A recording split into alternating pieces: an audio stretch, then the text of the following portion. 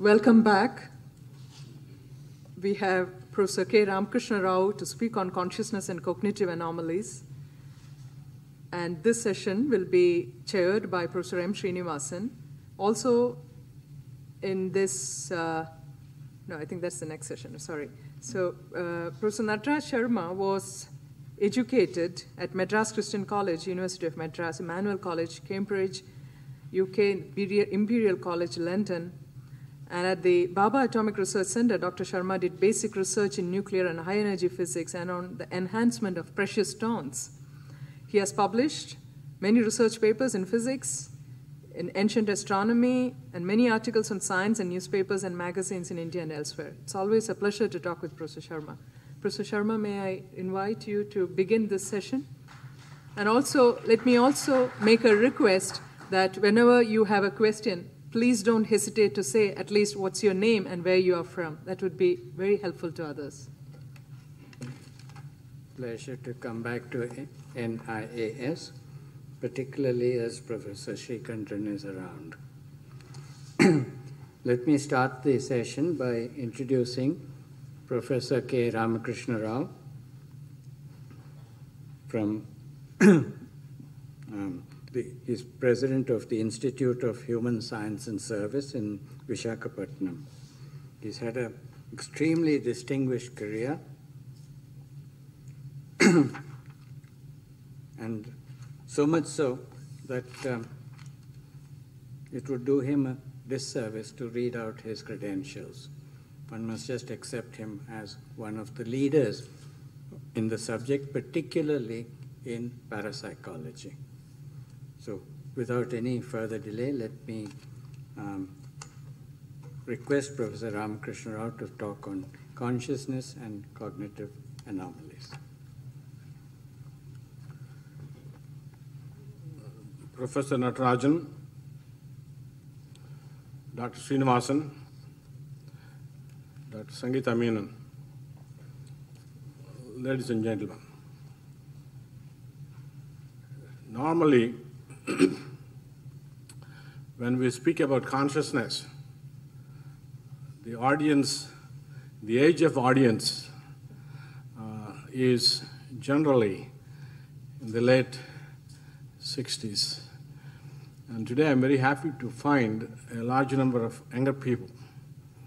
So consciousness is no longer confined to the cortically controlled, no longer confined to those whose cortical controls were somewhat loose, but even among those of you who are fairly in control of your cognitive structures, still consciousness appears to be of some interest.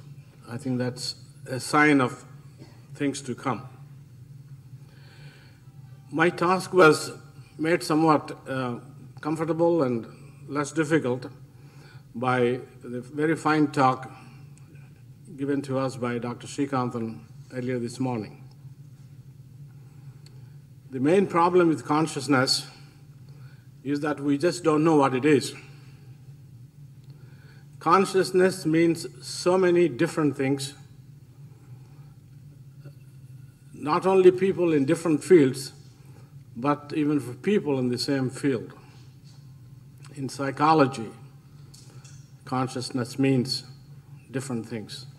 In physics, consciousness means different things. Cognitive science, consciousness means something different.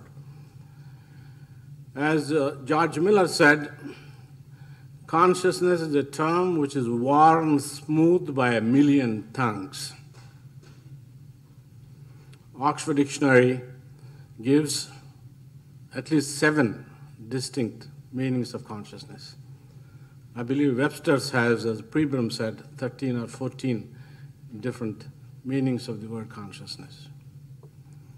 So the problem, therefore, in trying to give a talk on consciousness is to focus on what it is we are talking about. It's like God. Was it Coleridge who said, after a long discussion, 2 people discussed about God, and finally the gentleman said, well, your God is my devil. So what we understand by consciousness seems to be so different, and therefore we find it very difficult to talk about consciousness in any meaningful, interactive way. I hope to throw some light on this so that when we talk about consciousness the next 2 days, at least we know what is it that we are talking about, at least what aspect of consciousness we are talking about.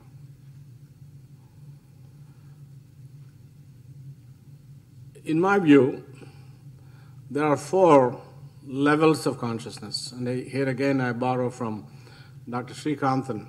There are different levels of reality. There seem to be different levels of consciousness. I find 4 distinctive levels. I will call attention to it. And you see, the meaning of consciousness significantly varies from one level to another. Not only the meaning, the semantics of it, but the methodology to study it obviously varies because consciousness at this level appears to be somewhat different. The level of consciousness with which we are all familiar is what I call primary awareness.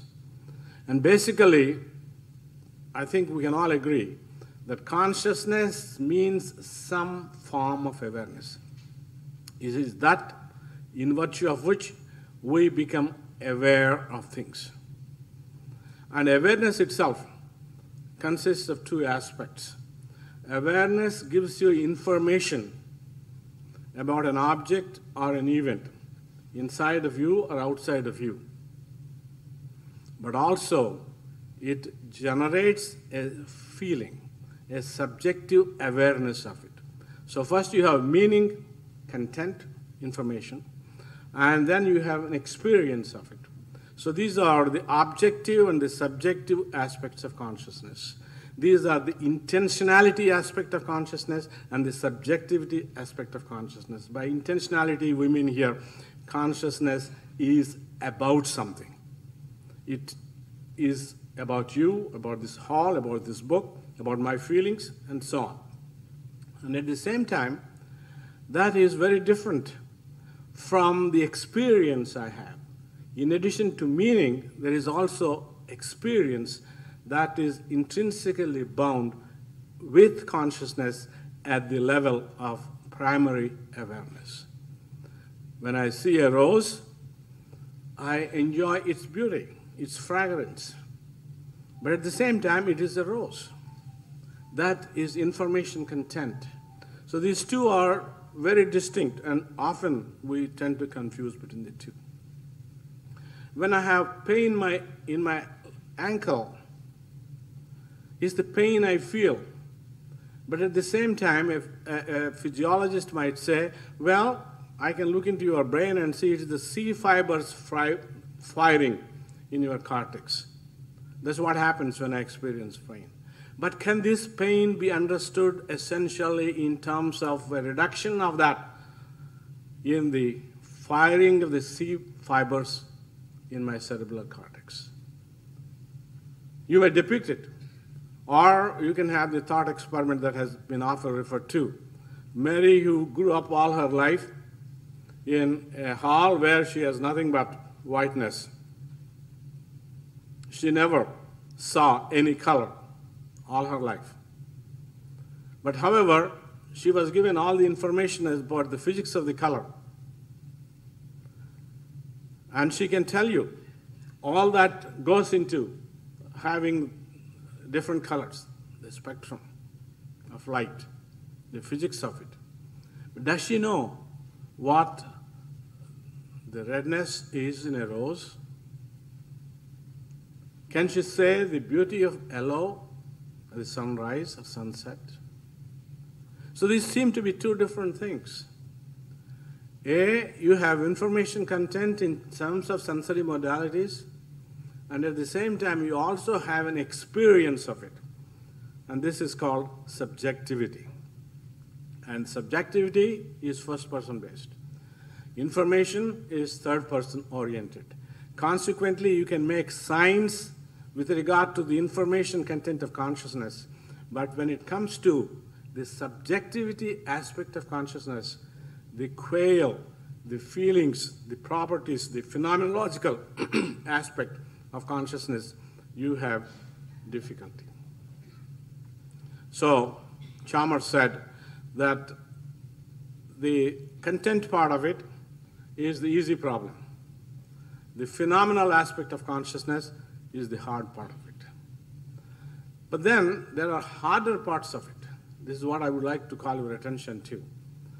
In as much as you talk about subjectivity of consciousness, you are introducing the subject into consciousness. The subject refers to the person who is having the experience. Subject refers to the self which has the awareness. Subject refers to something that is an embodiment in some sense of consciousness itself.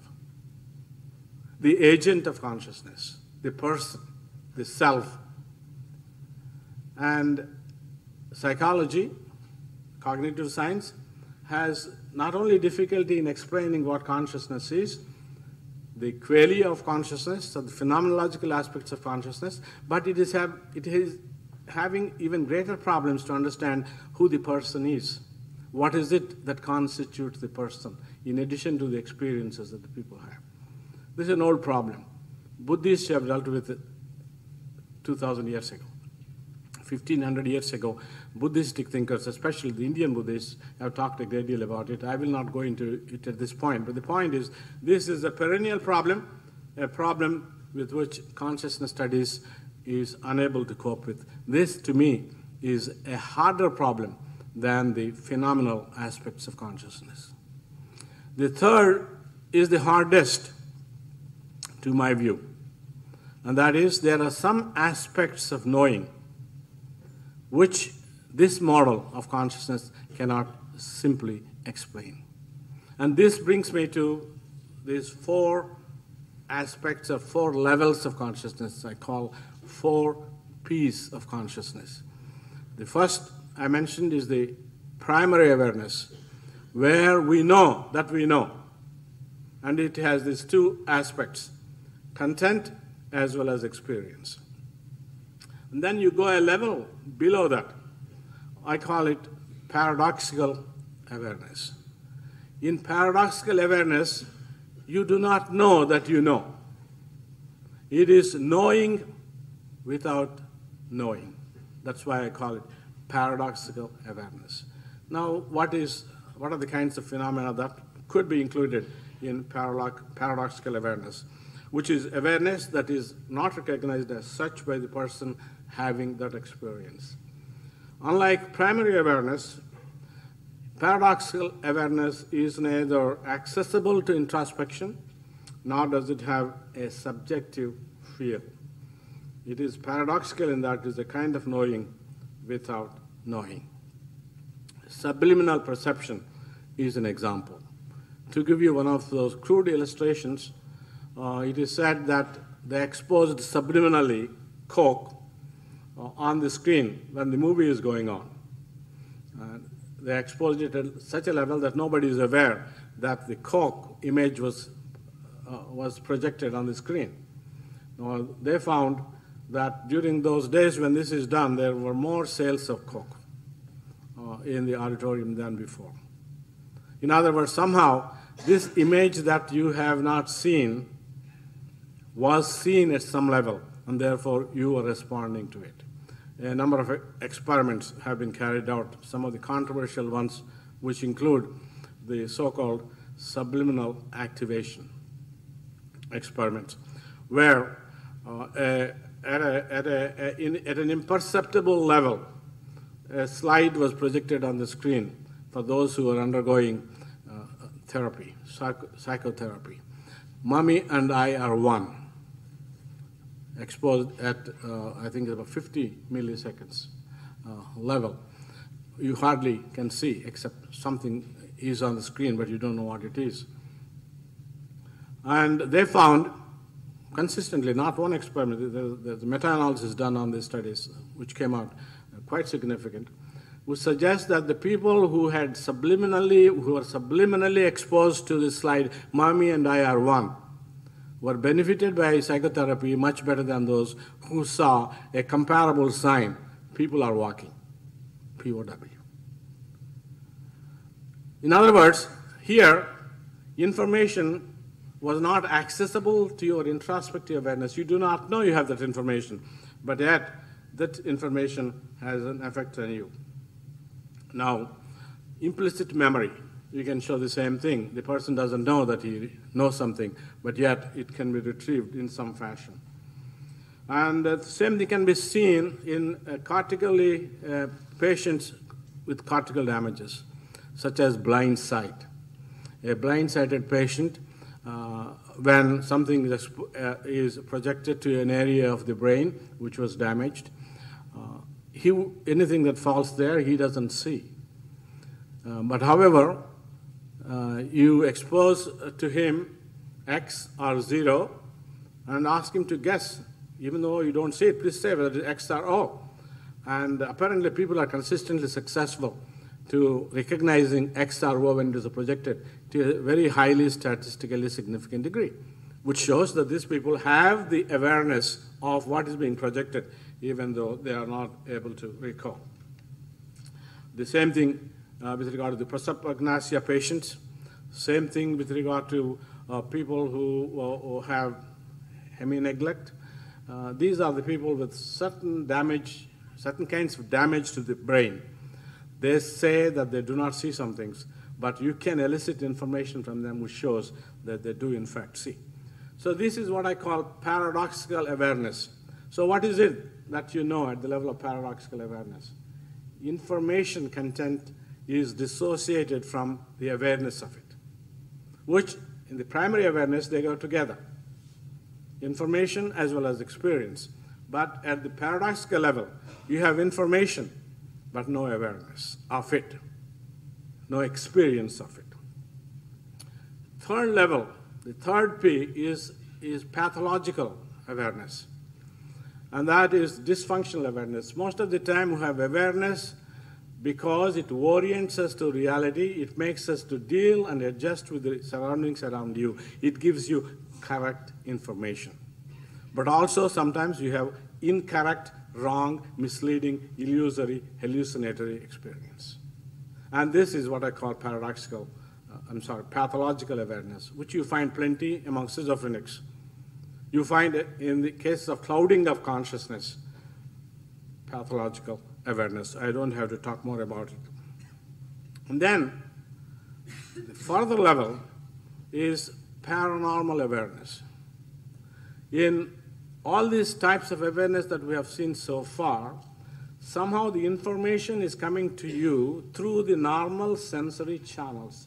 There is a connection, a causal link between the object of your awareness and your awareness. But then there are instances when people seem to have information that is not causally connected. This I call paranormal awareness. At the highest level, you can say, just as at the lowest level, experience is dissociated from information, at the highest level, also experience may be dissociated from information. At the lowest level, what you have is only information. At the highest level, you only have experience and no information. This is the level of pure consciousness. At this point, it's hypothetical, it's speculative. But if we can believe in our own tradition, if we can believe in some of the experiences mystics, saints tell us, that they seem to have a state of awareness where there is only awareness but no information content whatsoever. Now, how do we know that this is real, that this is genuine, apart from the fact that they say that they have this experience? To me, it's very convincing, not simply because they have said so, but because this information, this experience seems to have extremely important transformational consequences to the individual. Once the individual has this experience, this individual is no longer the same person. There are total behavioral changes, total changes in values.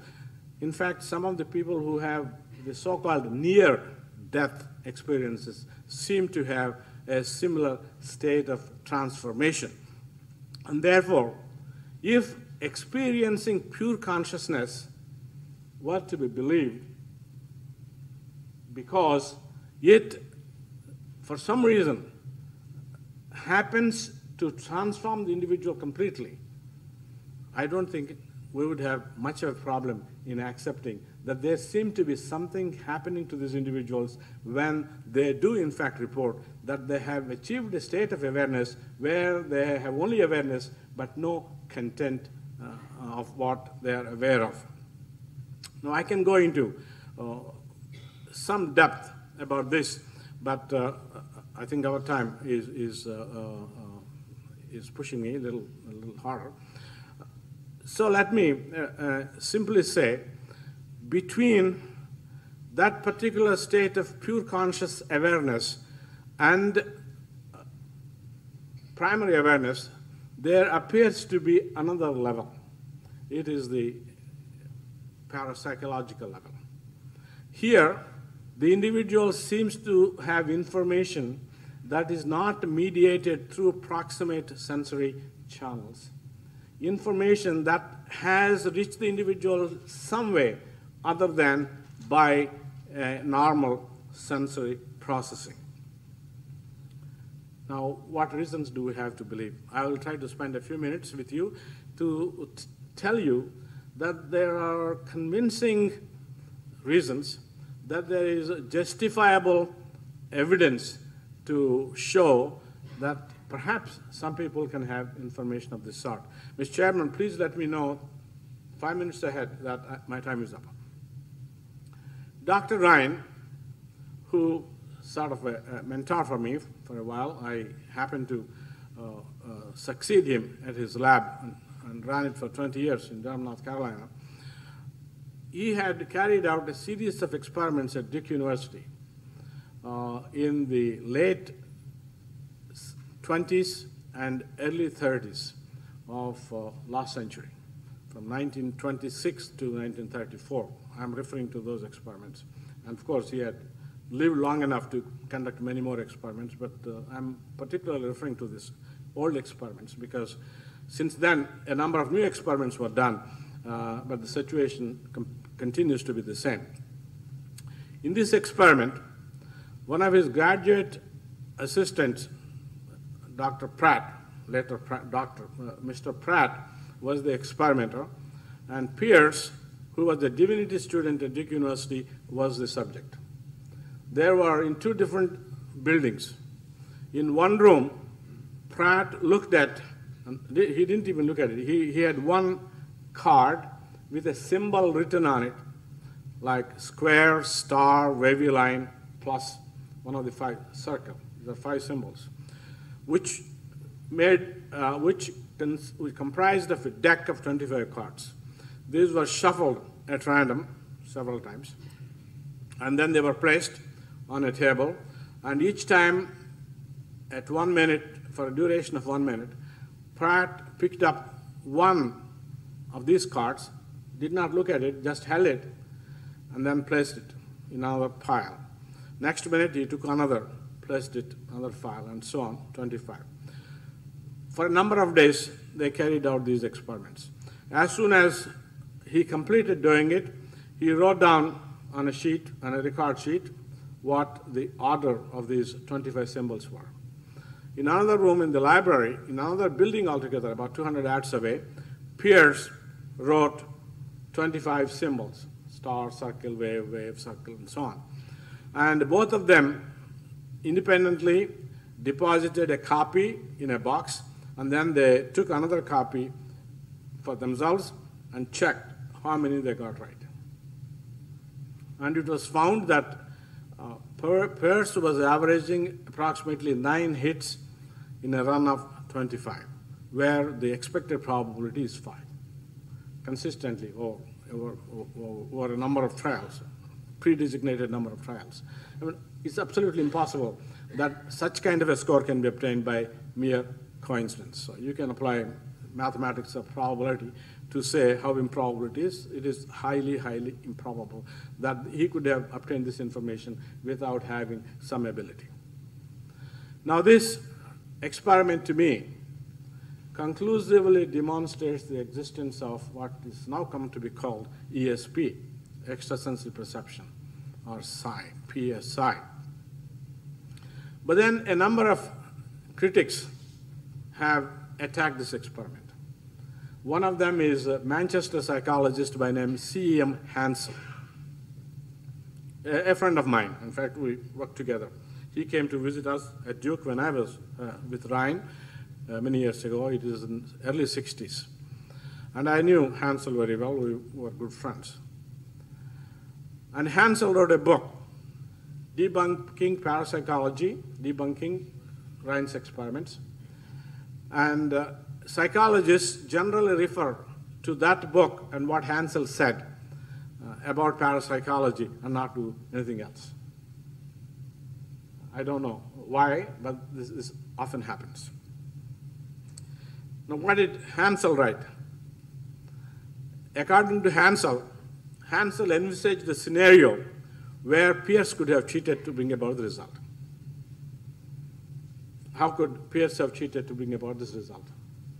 You should have, the scenario is that as soon as he saw Pratt enter into his office in the other building, this man left his room and went to the ceiling, and then there he cleverly made a hole, and through that hole he peeked what these things were when he was recording, and then he wrote them down quickly and then gave them to Pratt and to Ryan. And later on he filled that place so that it could not be seen. There was no evidence whatsoever. In fact, the structure of the building, the way that Hansel had written about, was not in consonance with the actual structure of the building, because that building was no longer there. There were modifications made in that building. So he has to go to that level to show that somehow peers could have cheated. Why? Because this phenomena cannot happen. It's absurd. A human mind can never have information that is shielded from the senses. That is not inferential. And therefore, there must be some other reason. People do cheat. There is a possibility. But people can have this kind of information. It's not possible. It's absurd, patently absurd. And therefore, he said that this is probable. When you accord a zero probability to something, that thing cannot simply happen. This did not stop with Hansel.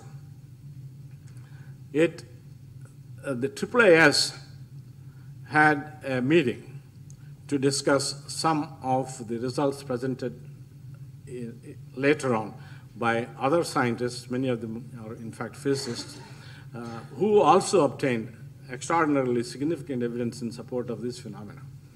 And that the AAAS, of which the Parapsychological Association was also an affiliate member, and Dr. Wheeler was invited to that meeting. Dr. Wheeler, as you know, is again a very distinguished physicist. At the time was hoping to get a Nobel Prize. And he was at the meeting. And he said, "Ladies and gentlemen, I'm going to tell you a story. This is a Lamarckian experiment being conducted by William McDougall at Duke University some years ago.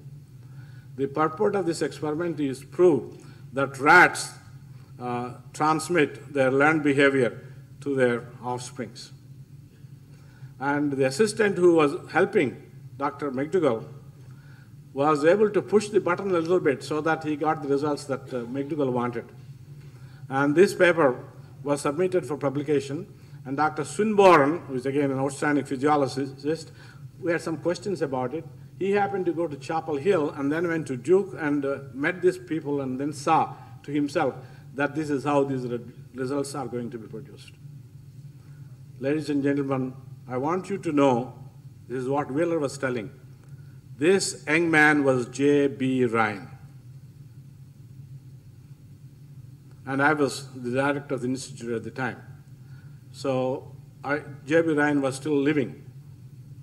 I asked J.B., now here is this open statement made by Wheeler in a public forum organized by the AAAS, American Association for the Advancement of Science meeting in Houston. He said, this is patently false. And you kindly go through all the records. I have all the records. So I spent 2 months searching through all those records. And then we wrote to Swinburne. Swinburne was still living. Did you say this? He said, no, I never said that. In fact, my memory is, I find this young man is one of the most brilliant people. In fact, he was the one who was controlling for all possible kinds of artifacts from entering the result. In other words, Swinburne was attesting to the integrity, competence of this scientist who helped McDougall in those experiments. And Wheeler was willing to throw blame on him as an unreliable experimenter. When we confronted Wheeler, Wheeler apologized, but not with the kind of greatness I would have expected him. He said, I have unwisely repeated a second-hand story. And his letter was published in Science magazine. So this is how people go to the level of disputing a finding because it is inconsistent with your prior assumptions. If we were to study consciousness, we must accept that there are 4 different phases. We must find adequate explanations to explain consciousness at these 4 different levels. Unless we do it, we will never be able to understand it. Fortunately, in India, Indian psychology has the methodology, has the concepts, has the categories that will enable us to pursue this field, which remains an anomaly in the West. That's why I have advisedly chosen the title Cognitive Anomalies. It is an anomaly, something that should not happen. But in our tradition, it is not an anomaly. It can happen because pure states of consciousness do indeed exist, and they can be studied. First-person phenomena can be scientifically studied, and again, we have methods to do it. Ladies and gentlemen, thank you for giving me this opportunity. There's much more I can tell. There are 40 pages of this paper, and Sangeeta will print it, and I hope you have a chance to read it. Thank you.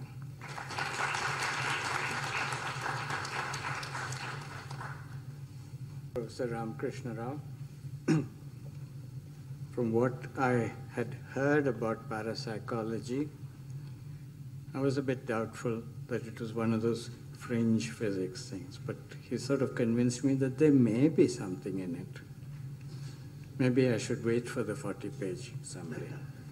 Any discussion or any questions on this?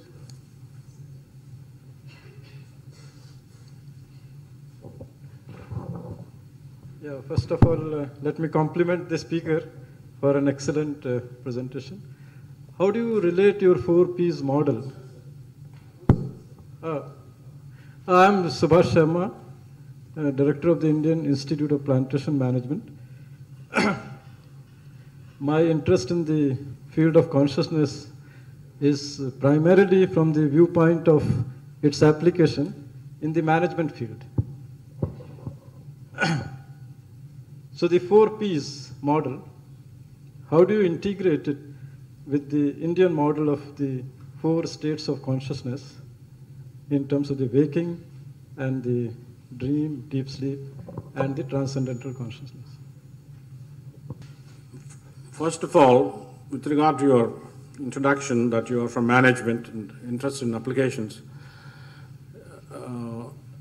Douglas Dean and his colleagues at the Newark College of Engineering carried out some studies on executives, business executives, and published a book entitled Executive ESP.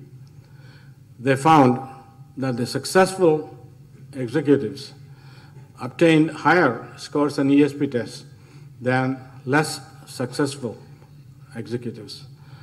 In other words, obviously, these people appear to use some kind of intuitive abilities to take decisions that prove to be more appropriate for their companies.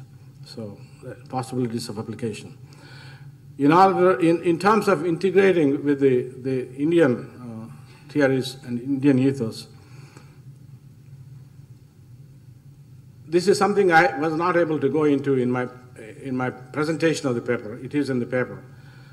There are 2 ways of knowing.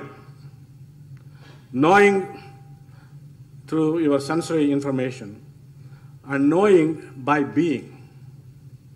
It is said in the Upanishads, 2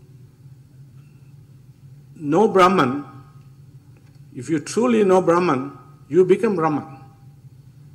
In other words, it is possible at some level, knowing is equal to being. And I think this is what happens when you practice things like yoga. After all, what is samadhi anyway? Where the distinction between the subject and the object is obliterated by a kind of unity relationship with the object of your cognition. And therefore, there is another channel for knowing, which is not the mediated channel of our sensory system. And this is what I call knowing by being. That is, you access consciousness as such, or pure consciousness. In paranormal phenomena, you have that access, but then you have to cognitively process it. And therefore, it's a reverse kind of a situation takes place. And that is the problem which makes it difficult for us to have accurate information all the time. Any other questions? There's some young people here, right here. Yeah. Please announce your name and...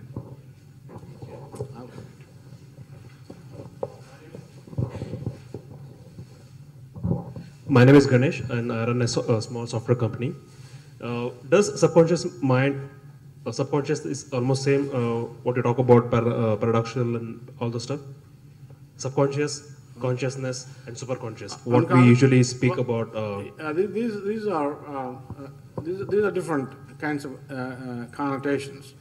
Now, you can have unconscious cognition. That's what it is in some sense.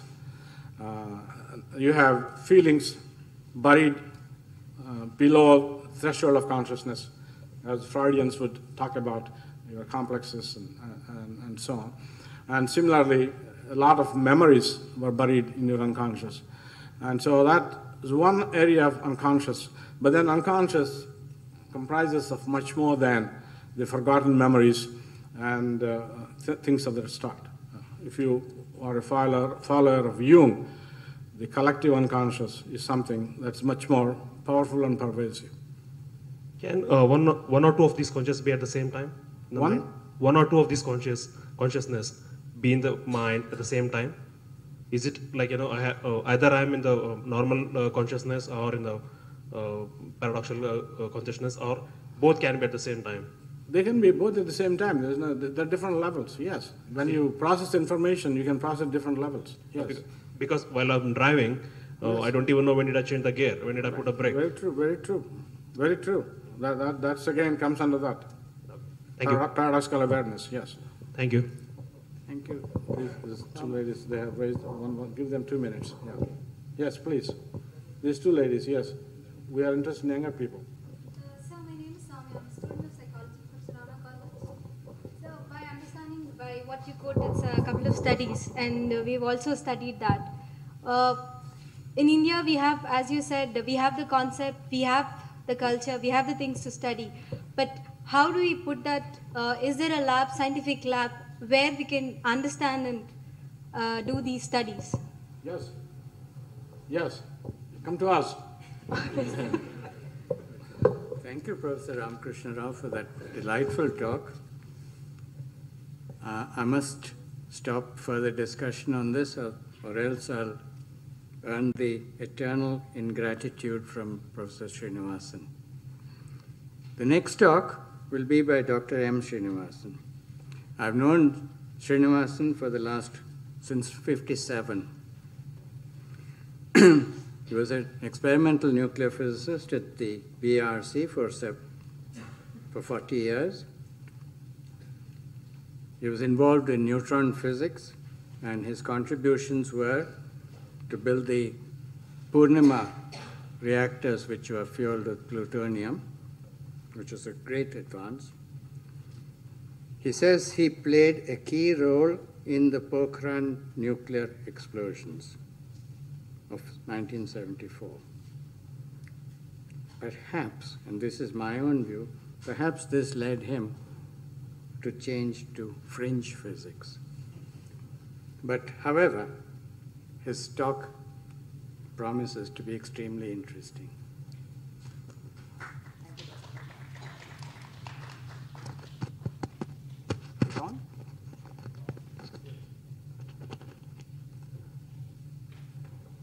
Well, I would like to come down to some ground level and try to convey to you, the young lady was asking the question where these kind of experiments are going on. As mentioned by Dr. Rao, I'm going to talk about the fourth P he mentioned, the so-called paranormal phenomena or parapsychology phenomena, and as again defined it as those phenomena wherein information seems to be transferred from people or places to a human being and vice versa by means not presently known by science. Since science doesn't understand it, they put it in a black box and call it paranormal. And again, from the remarks of Dr. Sharma, for example, it is obvious majority of the physicists particularly think that these things don't exist and that is all hogwash. But I'm going to describe to you today some fantastic experiments carried out by an experimental physicist. And since I was myself an experimental physicist for 40 years, I was very impressed by the work done by this gentleman by the name of Professor William Tiller of Stanford University. He was the head of the Department of Material Science and Engineering, and it had been his obsession for 40 years to see if he can somehow try and understand this paranormal phenomena. And out of these has come some really fascinating experiments, and the work, even in his career, there were two parts. The work he did up to the time of his retirement, which he has written up in the form of book, and almost at the age of 65, 70 or whatever it is when usually people retire and live on the laurels, he stumbled upon something fantastic. And the work he did during the period 1997 to 2005 is what I'm going to try and present to you. Believe me, it's very difficult. Here is, for example, the first book called Conscious Acts of Creation, The Emergence of a New Physics, which is based on experimental studies that he has carried out to try and find out a little bit about the mechanism of operation of some of these paranormal phenomena. This is the second book, which is much more simpler, which covers the work he has done from 2001 to 2004. It's called Some Science Adventures with Real Magic, and this explains in a beautiful way the implications of his experiments and so on. But then my task is tough to try to present to you in just 15-20 minutes. How do I switch it on? What he has achieved. Now, specifically, I'm going to talk about, I had a laser pointer somewhere here. Oh, yeah. Two terms I'll be introducing: subtle energies, and in subtle energies, specifically a subcategory of experiments called psychoenergetic experiments, and in that a specific experiment which he calls intention imprinted electrical device. Now, we will, as we go along, I'll try to explain to you. Firstly, what are subtle energies? Subtle energies, as some physicists called it, are spooky interactions at a distance. Things like telepathy, which is mind-mind, clairvoyance, mind-distance. Psychoenergetics, mind-matter, where there's no movement involved. Unlike the Uri Geller kind of experiments where there is spoon bending and so on, there's a slightly different name and so on. All this category of experiments which goes down to things like pranic healing, where healing occurs at a distance, and energy medicine, there's a new field which is picking up very rapidly. All these involve phenomena called subtle energies. For the benefit of those who are not aware, there is an international society for the study of subtle energies and energy medicine. They have conferences, they have proceedings, they have books, and so it's a serious subject of study in the field of science. Now, specifically the person whose work I am doing is Tiller. You can get everything about it from this website, tiller.org. You can download all the 5-part papers which he has published recently. The first book he published was called Science and Human Transformation, Subtle Energies, Intentionality and Consciousness in 1997. The second book which I showed, Emergence of a New Physics, 2001.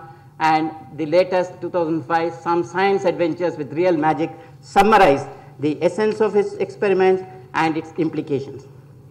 Now, one of the fundamental tenets of present-day science, what we call 20th century paradigm, is that no human quality of consciousness, mind or spirit can significantly influence a well-designed experiment in physical reality. This is the fundamental basis of science. All of us know this, and what William Tiller's experiment is to question that. Similarly, it is an unstated presumption that the locale or premises where the experiment is conducted does not, cannot, and will not influence the outcome of experiment. We all know that, but William Tiller's experiments seem to suggest that otherwise. In other words, at the end of it, this should have come at the end of the talk, but I thought I should place it in perspective. Essentially, what his experiments seem to show is the 20th century science of the equivalent of mass and energy. He has now extended to a third component, what is the energy and consciousness, which is what we call the 21st century science, or people have started calling it the third scientific revolution, which is to come. And I can assure you it's going to take at least 20 years for science to really accept what he has done, but science is always reluctant to move ahead. Now let me come specifically to the IIED experiments. What is an IIED? It's a commercially available electronic device, an EEPROM, all of you know that, electrically erasable programmable read-only memory, plus an oscillator circuit. In this particular case, it was 7.3 megahertz. Sometimes he puts in 3 oscillators in it. It has a rechargeable battery power, just like your cell phone charger. The whole thing is in a little box, 7-inch, 3-inch by 1-inch, like a video cassette.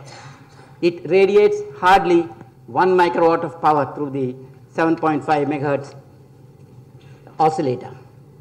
Then very quickly, because I'll be using the word pH, most scientists are chemists are familiar with it, but just to say, pH is basically the measure of the hydrogen ion concentration in aqueous solutions.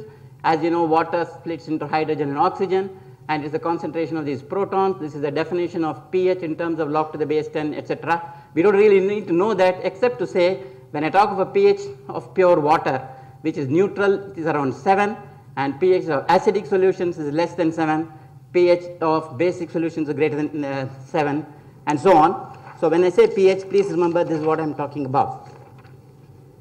And also, another quick definition, a Faraday cage is basically made of copper mesh, just like a waste paper basket. It is a cylindrical basket consisted of fine mesh, about 4 millimeter mesh size, which will cut down the interaction of electromagnetic radiation to shield it essentially. So anything put inside that, very high frequency radiation is shielded, only DC and very low frequency radiation can enter it. So this is what I'll be meaning when I use the word Faraday cage, because he has used it in the experiments. I'll be talking about it. Now specifically imprinting procedure. Remember the title was Intention Imprinted Electrical Device. What is this imprinting? The way they did it, place the IID on a table and turn it on. 4 accomplished meditators with decades of inner self-management practice sit around the table. He says in his experiments, they were all what they call Siddha Yoga practitioners. On a cue, they enter into a deep meditative state, namely an ordered mode of heart function, which most people in India are quite familiar with, what we mean by meditation. During the first 10 minutes, they mentally cleanse the environment, the room in which the experiment is being carried out. Then on a signal being given by the leader, they focus attention on the objects on the table to mentally erase any prior inputs from the device. Just imagine mentally they are cleaning it up. These are all experiments conducted by physicist William Tiller, who was the head of the Department of Material Science and Engineering. He himself was a crystallographer, published many books on crystallography and so on. Continuing with the imprinting process, on the next signal, they begin focusing on the specific prearranged intention statement, which is read aloud by one of the 4 meditators. It takes about 15 minutes. Now, what is the intention statement they read aloud? I think it's given in the next slide.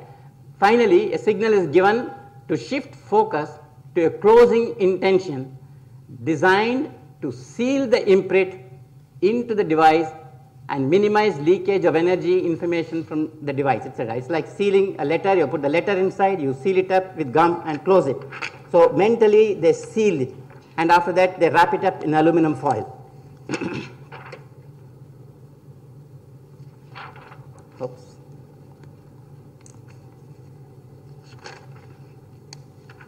Now, the intention statement.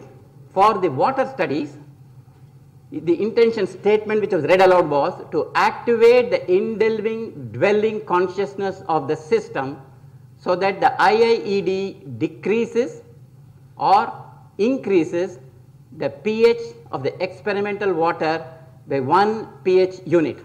Now, let me put it, what it means is they are essentially telling the circuit, I want you to acquire the power to increase the pH of water. Basically, this is the intention they have implanted into the circuit. Now, there was also subsequently, they discovered later, you can also have a different intention to activate the indwelling consciousness of the system so that the IIED becomes a powerful local environment conditioning system such that any type of subsequent psychoenergetic experiment conducted there becomes successful. They had done other fruit fly experiments and enzyme studies and all that. I'm not even going to mention about it. I'll stick to the pH measurements for today's talk. Now, they have implanted the intention, and let us see how they use it. Now, one of the things that they accidentally discovered was that even in the switched off state, some form of information leakage or transfer was taking place between the imprinted IIDs and others which are called control devices. You keep them on table, go for lunch and come back or come after a weekend. Somehow the information had leaked into that, but they learned the hard way that if they wrap it up in aluminum and keep it inside a Faraday cage, this information leakage was minimized, suggesting that there is some kind of an electromagnetic phenomena to all this, but wait till the end of the story. Each device with a unique category of imprint, for example, if you say the one which is imprinted to increase the pH is kept in a separate Faraday cage, those in which it is imprinted to decrease the pH in a third Faraday cage and so on, are stored in its own electrically grounded Faraday cage. With these precautions, intention charge remains stored in the IID for 3 to 4 months. This is what they have experimentally found. After 4 months, the same device can be meditatively recharged. Recharging of rundown electrical batteries, etc., does not interfere with the strength of the imprint device. These are all things which they have found during the experiment. Now, they have imprinted the device. How did they use it? Experimentation with the imprinted IIDs. The aluminum foil wrapped devices were separately shipped on different days via FedEx to their laboratory destination 2,000 miles away. On arrival, immediately they were placed in separate electrically grounded Faraday cages for storing. So as far as possible, they keep it in a Faraday cage which is grounded. Now, for the experiments, the IIEDs were taken out from the aluminum foil and placed in the experimental Faraday cage a few inches from the bottle containing the test sample of ultra pure water. The IIDs were then turned on, and exposure times was 30 minutes to several hours in the experiment. Now, here is the figure of the experimental setup. Here is a Faraday cage. This is a bottle of ultra pure water. It has a pH monitor, monitoring electrode. You have also a thermocouple to measure the temperature, the power supply outside at 9 volt DC, just like a battery charger. The IID, ED, just kept a few inches away from the water, and it switched on. Note how the electrical cables are taken out like this to minimize the cap is superimposed on the cover. Now, the pH measurement can be carried out either simultaneously with the IID exposure or subsequently after the exposure. You can expose it for a day or half a day or whatever it is, and then the pH can be measured, either way. Here are one of the earliest results, August 1997. Experiments conducted at Stanford University, the pH measurements during exposure. In this case, it was the pH, the intention imprinted was to decrease the pH. pH at 7 for the neutral water slowly comes down.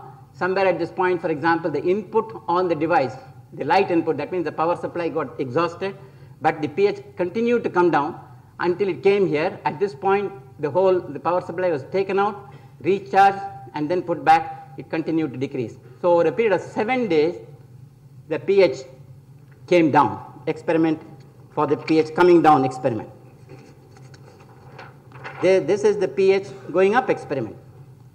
Effect of placing an activated intention implanted electrical device in the proximity of a vessel of water is going up.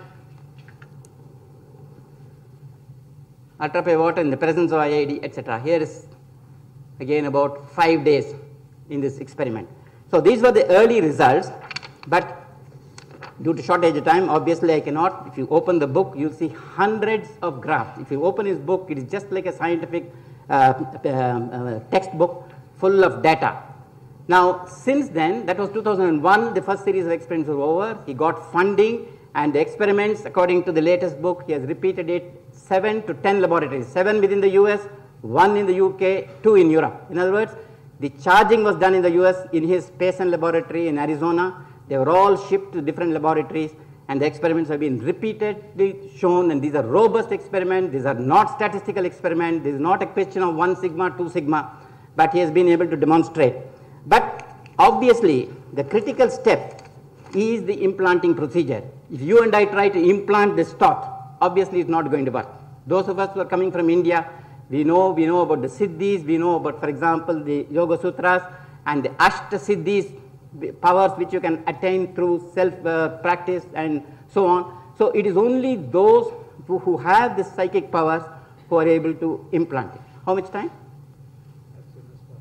As soon as possible. Well, I have to, this is just the part from the story, the tip of the iceberg. But what happened was, it is now 12:05. Can you give me 5 minutes? What he accidentally discovered was, when he started doing such experiments, the whole laboratory they found got charged, or what he here finds conditioned. In fact, he later finds that this conditioning of the laboratory is one of the preconditions for the success of the experiment. So this is a sort of this thing. Now, typically, this is the period when the conditioning process has not yet taken place. Over a period of about 6 weeks, the conditioning, and after 3 months or so, the whole lab is conditioned.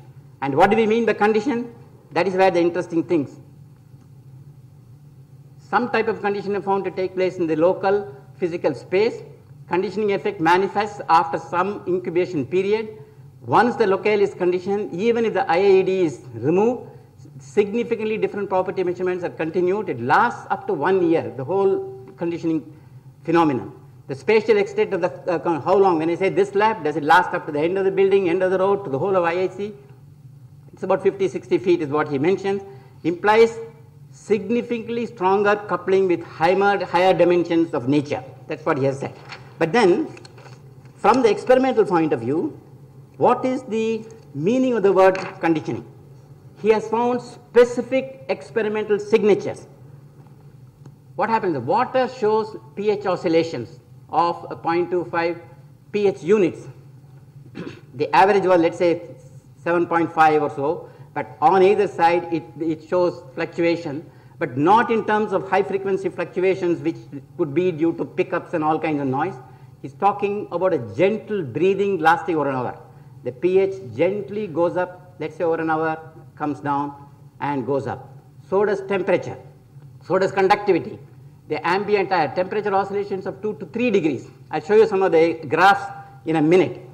And what is remarkable in his observations, and for the skeptics that this fluctuation is due to some local air, this thing, he put in big circulating fans to churn the air in the whole room. Nothing affected those results. And these are the points at which he placed thermocouples from the roof suspended. This is a Faraday cage. He had thermocouples both inside and outside, and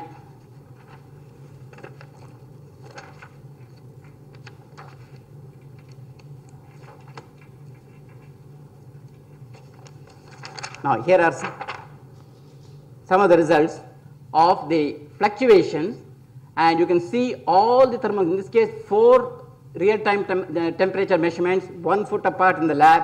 All of them goes up and down in coherence. The shape is not a sine wave, so he went ahead, since he was a crystallographer basically, he was familiar with Fourier transforms. He did a full spectral analysis of the temperature fluctuations of each of the thermal probes. You can see the frequency components and the higher harmonics and so on. So it is this kind of measurements he has done large number and shown in, since I'm running out of time, what he finds is that what seems to be happening is partly speculation, partly based on the experiment, that consciousness seems to be interacting directly at the vacuum physics level, the 0-point fluctuations level. And it is this that seems to be altering the properties of the system. And one last point, one remarkable experiment which has really helped him come up with a better theory, is the effect of what he calls a magnetic field polarity effect. When he placed a disc magnet at the bottom of a pile of water, a jar of water, in a conditioned room, when the magnet faces with the north face up, the system does not respond. First of all, if you place a magnet under a bottle of water, this magnetic field has no business affecting the pH. Anybody, any chemist will tell you that. But he finds that when he places south pole up and north, rather the other way around, there was a significant difference. You see here, effect of reversal of magnetic field polarity. When such an experiment is done in a conditioned locale, this is with the north face up in two different labs, 1,000 miles apart. Nothing happened. But in the lab where it was south face up, the pH went up, and this gave him a clue as to what was going on. And from this point, it is only speculation. He believes magnetic monopoles are being produced, and from that he comes with a theory of how, is it an electromagnetic phenomenon? The answer is yes or no. It is a kind of electromagnetic phenomenon, but not the normal electromagnetic. He calls it magnetoelectric, and he has given the whole theory of it. And he has, at the end of the book, says, aha, I have now understood how these subtle energy mechanisms operate. I cannot go more than that. My purpose is only to draw your attention to this very interesting work. And those of you who are interested, I would strongly encourage you to go and download all the papers. Everything is available. He is a very careful experimenter, professor of physics. He has trained 300, 400 PhDs in his life. He knows what is the scientific process. Thank you very much. Secondly, Very? I think if you simply set up 10 beakers and looked at them carefully with in a conditioned way, and the pH change in all of them, this would be worth a referee paper in the physical review. Sir, and then we can let me answer that. He has done 100 such experiments, and he has checked the behavior of ordinary water over a period of 6 months using 10 different pH meters. Where is the referee paper? It's all that's Journal of Alternate. It is not published in Physical Review, but his 5-part paper is in the Journal of Alternative and Complementary Medicine. Secondly, the monopole question. That is the only speculation. That I agree. Monopole part is his theory, is a model which he is trying to explain. Just because an experiment is carried by a Nobel laureate or someone teacher doesn't mean that it's a foolproof experiment. Right. Was it a double-blind cross trial as it is done in drugs? Yes, sir. That's what I'm saying. He sent the 3. Crossword trial has That's what I'm saying. He sent his packages by FedEx without telling him which was giving the positive, which was the negative, which was the neutral. And at the other end, certain things you must give credit to a professor from Stanford University, head of the department. He's done all that. Those simple questions. One very short question. It's all relevant to what he asked also. After I saw your abstract, I looked at his website, looked at the paper, and looked at the data. Inadvertently or not, you have hidden the fact that the control experiment, in which there was no intention planned, Right. also the pH, I have it in the next this thing. also the pH increased almost the same way. Right. And then he changed his theory. No, that's right. I agree with him that these experiments were not reliable. He has not followed any scientific method in all his experiments. Right. Control, the non-control, Right. the things where the devices were planted 2,000 kilometers away. Right. All those experiments, Right. the pH has gone No, up. but no, that's what I'm saying. No, when it was a conditioned lab, the point is that's what he is coming to in the next theory. Now you change your No, theory. no. So the control, This is our experiment, sir. the control experiment has no value. No, but that's why. So This if is you- why. If you look at the scientific procedure, these experiments are worthless. See, in experimental physics, you discover new things and you have to change the theory. Obviously. Sorry. one shot.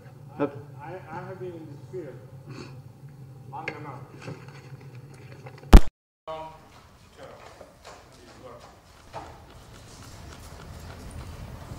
I regret to say that I essentially agree with what Professor Ramakrishna has said. By the larger parapsychological community, these experiments are not taken as establishing what Professor Tiller makes these claims. I would like to see Professor Tiller publish these papers in refereed professional parapsychological journals. When they go through the kind of reviewing process to be able to say that yes, these results do stand. Unfortunately, he has not done that. So a lot of people ask us the same question, what do you think of Tiller's experiments? For me, it's like Satsai Baba. I don't know, because I haven't been able to carefully see. And therefore, I would like to, at least from my perspective, to say, while I have great respect for Tiller, what he has done, these experiments themselves are not conclusive. Can you have one last question? Just one question. So now there are lots of research on clairvoyance, clairaudience and all that in parapsychological community. But when we think deep and hard, we understand that whatever supernatural powers that are depicted in the Puranas and in the epic, it cannot be overlooked or it cannot be underestimated as the research is going on. My question is it possible to neurobiologically understand the awakening of the Kundalini or tapping of the chakras? Not much is done in that, or if it is done, where is it done? And I think I should let Ramakrishna answer that. He is more experienced in it. Dr. Mahadevan, Tokyo has carried out some studies relating different chakra activities. We have the machine,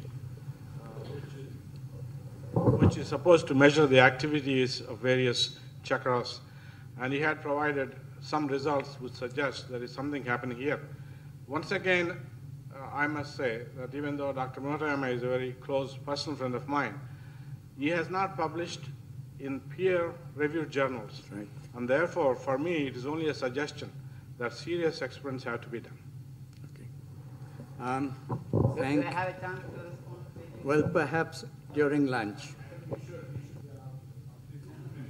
Okay. No, except to say, the fact, this answers one question also from your own abstract. Just because a thing is not published in a peer-reviewed journal, I mean, not even peer-reviewed, by mainstream journals. No, that was not my no, but because of the fact that the scientific community is biased, they have prejudged. They will not accept it in public. Excuse me. William Tiller is fighting a battle. Doctor. No, that I agree. The point you made is correct. Srinivasan, I think this is a fundamental thing. Okay. It's not the question of a peer-reviewed journal. It's a question of acceptance by the scientific community as evidenced in a peer-reviewed journal. Now, this is a long discussion which can be carried on over days. But in conclusion, of course, we all have doubts about such experiments. We have doubts, I'm sorry to say, even about Ryan's experiments. There have been a lot of controversies about this. So let me conclude by saying, as a conventional physicist, if Dr. Srinivasan is correct and you're able to use Siddha to change things in nature, then maybe this information should be conveyed to the high spenders like CERN, who would be able to make large hadron colliders at a fraction of the cost paying merely 6 or 7 Siddha meditators. With that rather nasty remark, may we adjourn for lunch? I'm sorry, the lunch is not yet ready. We have one more session to go. But before that, let me just tell you that I know that this 10 minutes is not injustice for discussion. So please write down your questions in a piece of paper and write down to whom it is addressed. And please give it to me directly. And we'll make sure that all the answers are given to you at some point of time. So please note that you have questions, please write down in a paper and give it to me and to whom it is addressed. We'll go to the next session. This session is chaired by Professor Narayanan Srinivasan. Professor Narayanan Srinivasan is interested in studying visual perception and attention, consciousness and computational modeling of cognitive processes. He did his master's degree in electrical engineering from this institute in our neighborhood Indian Institute of Science, and the master's project was on EEG signal processing. During his doctoral work at University of Georgia with Dr. James Brown, he has looked into the interaction between attention and spatial frequency processing. He did his postdoctoral work at University of Louisville with Dr. Edward A. Issac on diagnostic algorithms for glaucoma. The rest you can read it in the booklet. At the moment, he is at the Center for Behavior and Cognitive Sciences in Allahabad. Professor Narayanan Srinivasan, may I invite you to chair the next session where Professor Mahadevan and Professor Sumantra Chattarji will be speaking. Okay. The first talk in this session will be given by Professor Mahadevan on the conscious bacterium. So we are all very eager to know whether bacteria are conscious. Professor Mahadevan is a professor at developmental biology and genetics, Indian Institute of Science. He's a PhD in molecular biology and microbiology from Tufts and did his postdoc at Harvard. His research interests include regulation of gene expression in bacteria, microbial physiology and evolution. Let me invite Professor Mahadevan to set this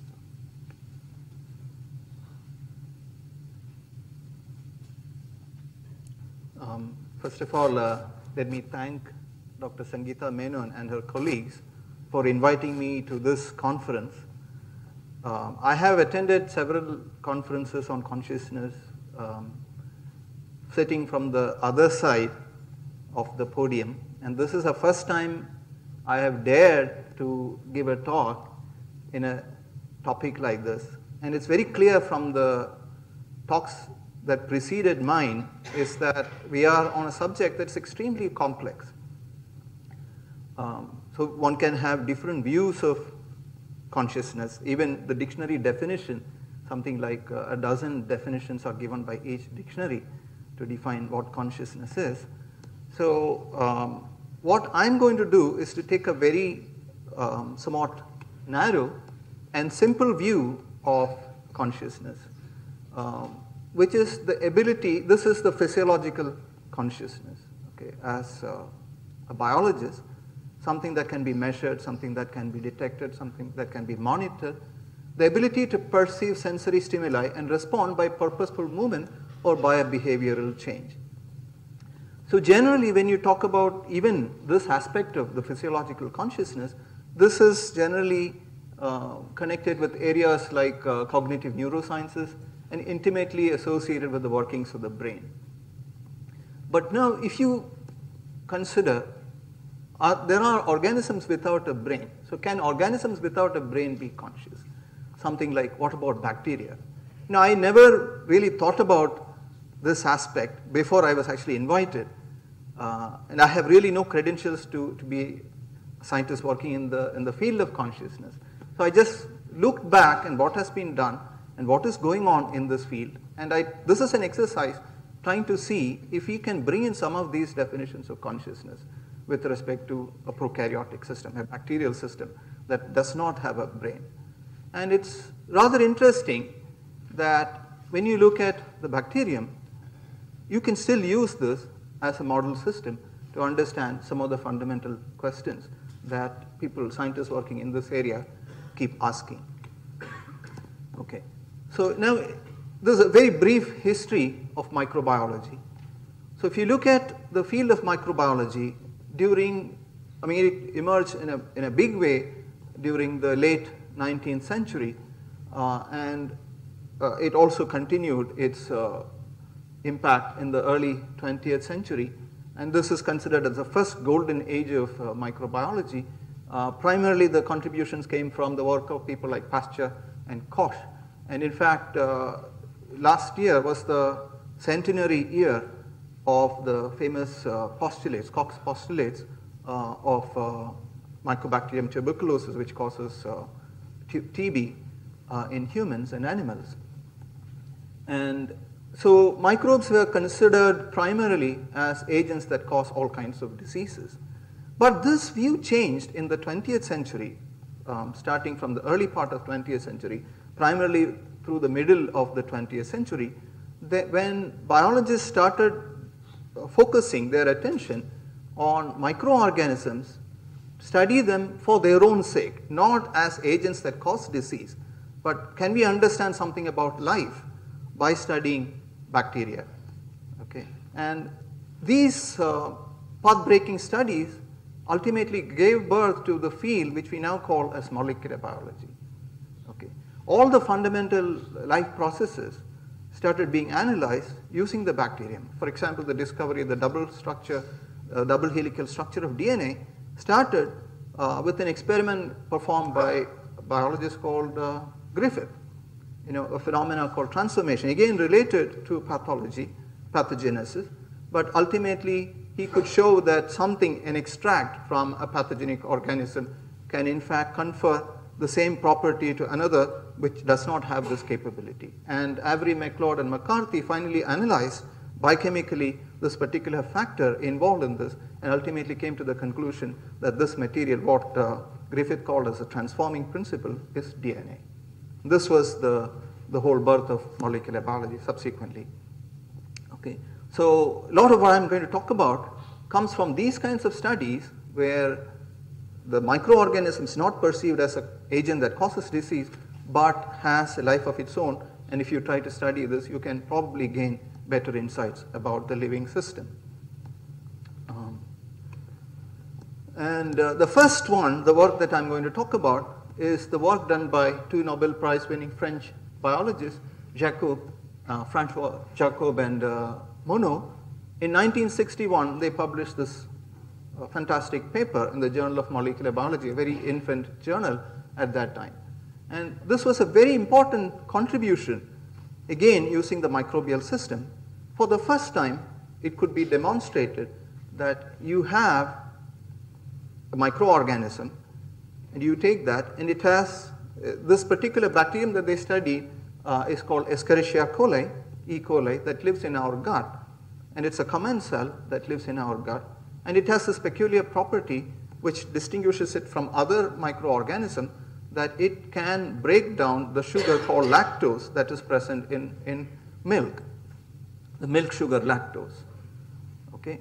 And the amazing discovery was that if you have the bacterium and you grow this in a condition where you do not supply this particular sugar, and you try to examine the enzymes responsible for breaking down the sugar, you find that those enzymes are not produced by the bacterium.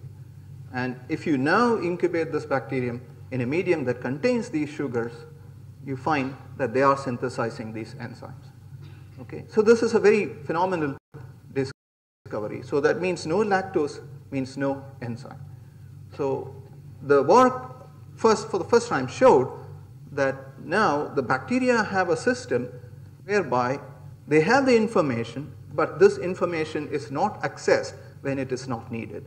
And when it is needed, it can be accessed. So in other words, the work for the first time described a locking mechanism whereby you can lock up genetic information that is contained in the genes. And this information can be unlocked and used when it is necessary. But in order to unlock this information, you need the right kind of a key. And in this system, it happens to be the enzymes responsible for breaking down lactose. So lactose is the key here. Okay? So for the first time, you have a remarkable system whereby you have the genes involved in breaking down lactose all put together. And this is a famous operon model, where you have the genes all located in a contiguous fashion. And the genes have a doorway that's called a promoter. These are like 3 rooms with a single doorway. Okay? On the doorway, there is a padlock called the lac O. And on this padlock, you have a lock which is called the repressor. This repressor goes and sits here and locks up the room. So the access to these genes, information from the gene, is denied to the system. So now, in order to access this information, you need the substrate, in this case, which is lactose, which goes and acts as a key, and the lock can be unlocked, and the genetic information can flow. The bacteria can now make use of this genetic information, make the necessary proteins, and break down lactose. So this was a really remarkable discovery, and it still, even today, serves as the paradigm to explain how genes are regulated in all kinds of organisms. So the next is another rather interesting experiment conducted by the two microbiologists in 1957, Novick and Weiner, which suggests of some kind of evidence to show that bacteria can remember. So there's some kind of a bacterial memory of their metabolic history. So these two scientists also made use of the same system, the lactose system. Okay? So now you can grow E. coli under two different conditions. You grow them in the absence of lactose. You can give them any other sugar. So you call this as uninduced culture. At the same time, you can also grow them under inducing condition where you are providing lactose. So you have high concentrations of lactose in this medium. So now you can take these two cultures grown separately, and you can spin the cells down, and you can include them and start growing them in a medium that has very low level of the substrate, lactose, what is called the maintenance medium. So here it was high, this is 0, and this is intermediate. Intermediate to low, I would say. So when you do that, you find that this culture, which was already induced, continue to show induction. In other words, they keep making the enzyme. Okay? Whereas now if you take cells from here, you put them in the maintenance medium. Even though there is lactose there, the lactose concentration is sufficiently small so that it is not able to induce the system. So what is now seen when you give this in the maintenance medium, the conditions are exactly identical for both cultures, but they behave exactly like the way they were before this experiment. So in addition, in short, they remember their past metabolic history. Okay. So now I switch gear and go on to another phenomena called bacterial chemotaxis. This is a really fascinating phenomena. Unfortunately, I mean, if I have some movies to show, because of the restriction of time, I didn't have, but there are so many good websites, and you can log into any of these websites. You can see these movies which show the movement of bacteria. Okay? So bacteria move towards chemicals that are attractants. There are many attractants. One example is glucose. And they also move away from chemicals that are repellent. An example of a repellent is a drop of phenol, carbolic acid in the medium. And this is brought about by changing the frequency, what's called tumbling. I'll explain this in a minute. The process of changing direction rapidly. Okay? And this phenomena of chemotaxis involves the coupling of chemical sensing system. The bacteria have a system that senses the presence of chemicals, and this is coupled to the system that is involved in locomotion, that is a mechanical motor that drives the bacterium forward or backward. Okay? So if you look at the normal, let us start with a medium which does not have either attractant or repellent. And if you incubate your bacteria in this medium, they execute what's called a random walk, okay, or a drunkard's walk, whereby they move in any random direction, then they execute something called tumbling, and then they change their direction, and then they move a little bit. Again, they change their direction, then they move. So this is a random walk. So if you follow a single bacterium, it will trace path exactly described by a random walk, Brownian motion. There are so many examples in the real world which explains this phenomenon. But now, if you introduce an attractant or a repellent, the bacterial behavior changes. Okay? So the reason why it changes direction is primarily the locomotion is brought about by a structure called the flagellum. Okay? It's a whip-like thing that hangs behind the bacteria. So by rotating this in a counterclockwise direction, the bacteria moves. So there's a motor assembly just behind the flagellum that keeps rotating in the anticlockwise direction. And if the direction is counterclockwise, the bacteria moves forward. But if this switches its direction, it becomes clockwise, then it executes what's called a tumbling. So that is what changes the direction. From going forward, it goes backward in the other direction. So now if you have a gradient of an attractant in that direction, what happens is that the tumbling frequency is reduced. So normally if you, in the absence of any chemical, the tumbling, you can measure a certain frequency of tumbling. So in the presence of a chemical attractant, the tumbling frequency is reduced so that the bacterium moves in a straight direction towards the gradient.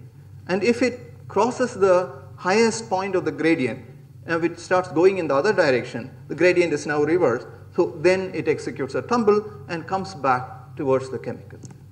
Okay? And the same thing happens if, rather than having an increasing concentration of an attractant, if there is repellent in this area in an increasing concentration.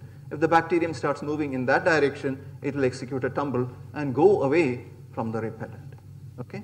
So here what is really happening is a very elaborate sensing mechanism is present. There are receptors to which the attractant or the repellent can bind, and that binding is communicated with the flagellar motor, which changes direction either in the clockwise direction or in the counterclockwise direction. So this movement, this conscious movement, is brought about by this integration of the sensing mechanism and the response regulator mechanism. So now I come to another phenomena called quorum sensing. Okay, as the term itself implies, this is a behavioral property exhibited by bacteria under a certain cell density. So in other words, you have a certain behavioral pattern that does not manifest until the concentration crosses a threshold. And if the numbers cross a threshold, then they start exhibiting these kinds of property. Okay? One of them is called quorum sensing, and this phenomena was for the first time described in a bacterium called Vibrio fischeri. Vibrio fischeri is a commensal. It's a symbiotic bacterium that lives inside many other marine organisms. Like in this case, this is a squid, and it also can inhabit other organisms like fishes, other marine organisms. And the interesting property of this microorganism is that it has components to emit light. Okay? This is a phenomena called chemiluminescence. Okay? So this is an enzyme-based light emission. So you have a substrate called luciferin and then an enzyme called luciferase. And when the substrate is acted upon by this enzyme, this is an ATP-driven process, energy-driven process, so you can emit light. And what is interesting is that the light-emitting property is controlled by cell density. So the bacterium, if you have a pure culture of this bacterium in a tube, and if the numbers are small, then they don't emit light. But when the culture grows to a certain density, they start emitting light. Okay? And this phenomena, again, is a very intricate regulatory system operating.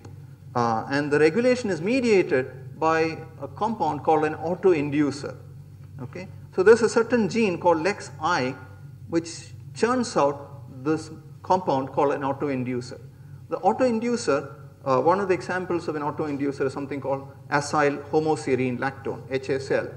And the property of this is that it is acylated, which has got fatty acid tails sticking out, so that it makes it easy for this molecule to diffuse from inside the cell to the outside the cell.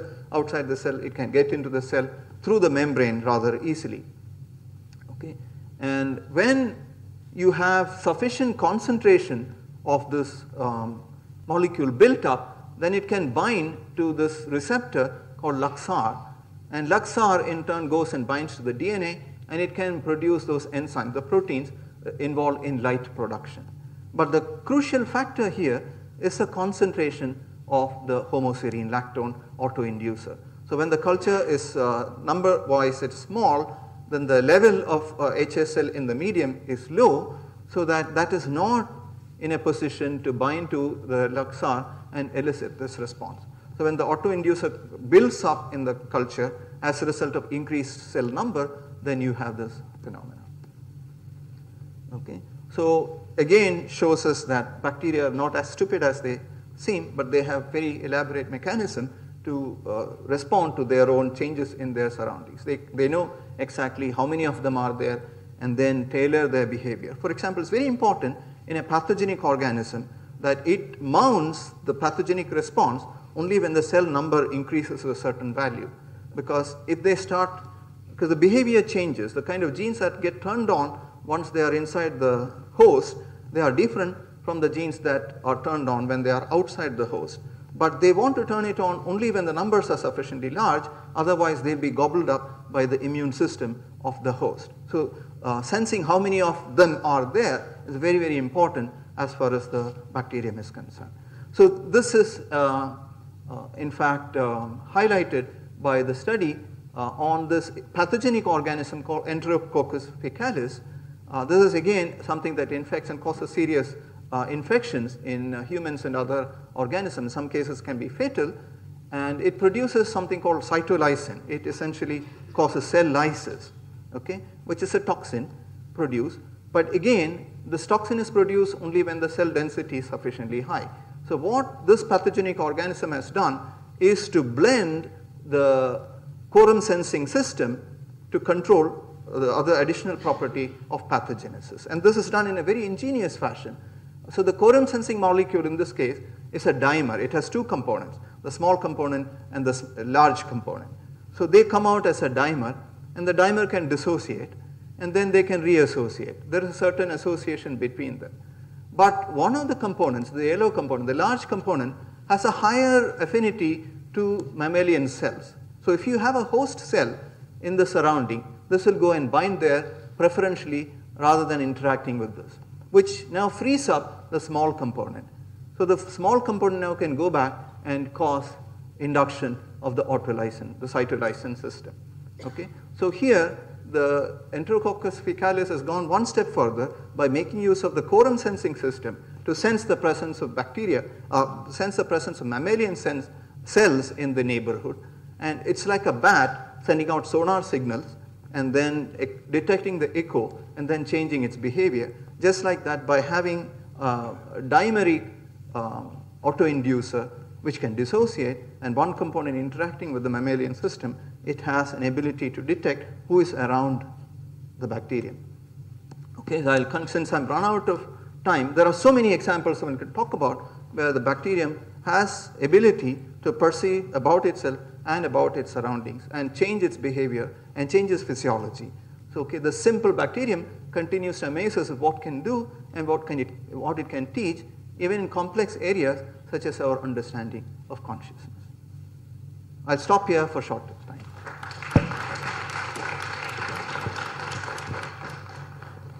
Any questions, please? Yes.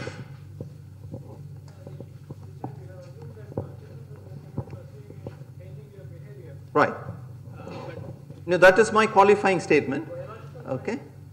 So that is my definition of consciousness, and I stick to that definition. And all my talk is geared towards that definition. But if you ask me whether it's conscious about its change of behavior.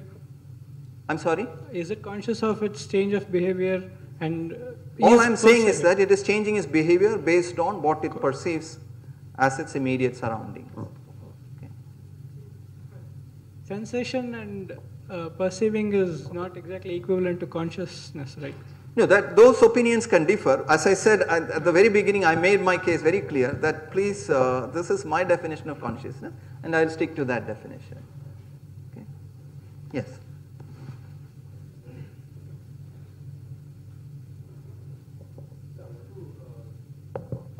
I want to raise a basic question. The thing is that is there any clear differentiating criteria between a set of responses considered to be, let's say, mechanical or automatic, and on the other hand, a set of responses or behavior of a system to which we apply the word consciousness? So what is the fundamental, I mean, to what extent is it a semantic issue, and to what extent is it a kind of conceptual issue? Okay. So I plead my ignorance on this area because I'm not trained as a philosopher, but to me, a bacterium is a system. To most biologists, it's a cell. But to me, a cell is a very, very complex phenomena. Okay? And what happens, of course, the phenomena becomes even more complex when more cells come and aggregate together. But you can still study fundamental rudimentary aspects of what we call as consciousness. Cognitive neurosciences. You can have a bacterial paradigm, just like the way you can study development using a bacterial cell. Okay, that sounds like an oxymoron because development has to do with cells coming together and changing and exchange patterns, functions change, etc. But it's interesting that bacteria serve as a paradigm even for development, because I didn't go into one aspect at all. In the real life, bacteria do have existence as multicellular communities. So enormous amount of interactions. So they form these multicellular communities called biofilms. And these have immense clinical importance also. And those things are being realized now. Yeah. Just to carry forth what he said just now.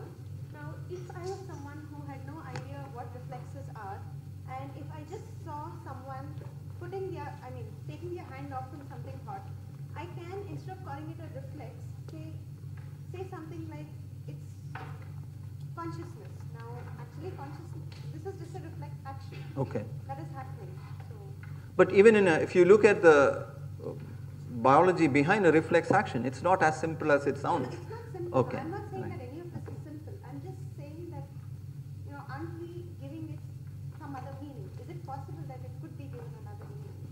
That is all I'm saying. I'm not sure whether I can answer your question, because all I'm saying is that you have a cell here which is able to discern what happens around it and able to modify its behavior according to what is around it. You can call it reflex. That was just an example. Okay. The last question. We can call us conscious. I'm sorry? We may call us conscious, particularly when let's go immediate advantages and seek for long-term gains and advantages. Are certain things observed in bacteria? They are at immediate disadvantage, but at certain time in the future, this will compensate and they will be at advantage. Then it will become a more nearer to our consciousness. Probably. Yes. Thank you for a very interesting talk. It is What I mechanical. would like to call attention to is that consciousness can be defined in a number of ways. And if we were to regard them as different levels of consciousness, there must be some thread that runs together from the behavior of the bacteria to the saintly transformation I was talking about. So what, in your opinion, is that continuity that is across from the lowly bacterial behavior to the profound creativity exhibited by a creative genius? I was essentially illustrating this as an example of how a living organism can perceive its surroundings, how that information can be transduced into different types of behavioral As much as you say, this is your definition of consciousness. Right. That must It's a very, very rudimentary form of relate consciousness. to other definitions of consciousness. Right.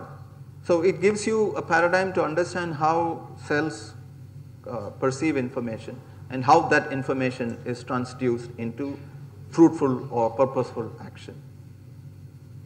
Yes. I'm sorry, Okay. we're losing time. Maybe you can keep the other questions. I'll be available during lunch. Anyone is welcome. Okay, the next talk is by Professor Sumantra Chattarji. He's originally from Santiniketan, and he received his master's degree in physics from IIT Kanpur, then did his PhD in neuroscience with Terry Sejnowski, who was at Salk Institute. After his postdoc at Yale, he started his own lab at NCBS here in Bangalore. He's an expert on learning and memory and biological mechanisms, and he studies the brain. So welcome, Sumantra Chattarji. Thank you. Yeah. Thanks a lot for inviting me, and thanks a lot to Sangeeta for, getting me into this trouble. As an experimental neuroscientist, you must realize, just like Professor Mahadevan, I'd be rather reluctant to talk about something I don't really work on. A few years ago, when I first came to Bangalore, I participated in a similar seminar where I actually talked more about ongoing work in cognitive neuroscience, which was trying to shed light on sort of the neurobiological basis of consciousness, visual awareness, and so on, based largely on the work done by Christoph Koch and Francis Crick, both of whom I knew pretty well. This time around, I prefer to talk about something which is closer to my own work, and so I've taken a slice of the question about consciousness through the sort of the window of neurobiology of memory, and then try to give you some insight into how such questions can be addressed. I'll be talking largely about two structures of the brain which are exclusively involved in learning and memory, and hence the title. And I'll introduce these two areas of the brain with an anecdotal account of a patient who is, the story itself, the case itself is more than 100 years old, and it is a patient of a Swiss psychiatrist, Dr. Edward Clapper-Reid, who had this patient who was completely incapable of forming new memories, but whose basic mechanical reasoning skills were intact, but beyond the duration of a few minutes, she was unable to remember anything at all in her daily life.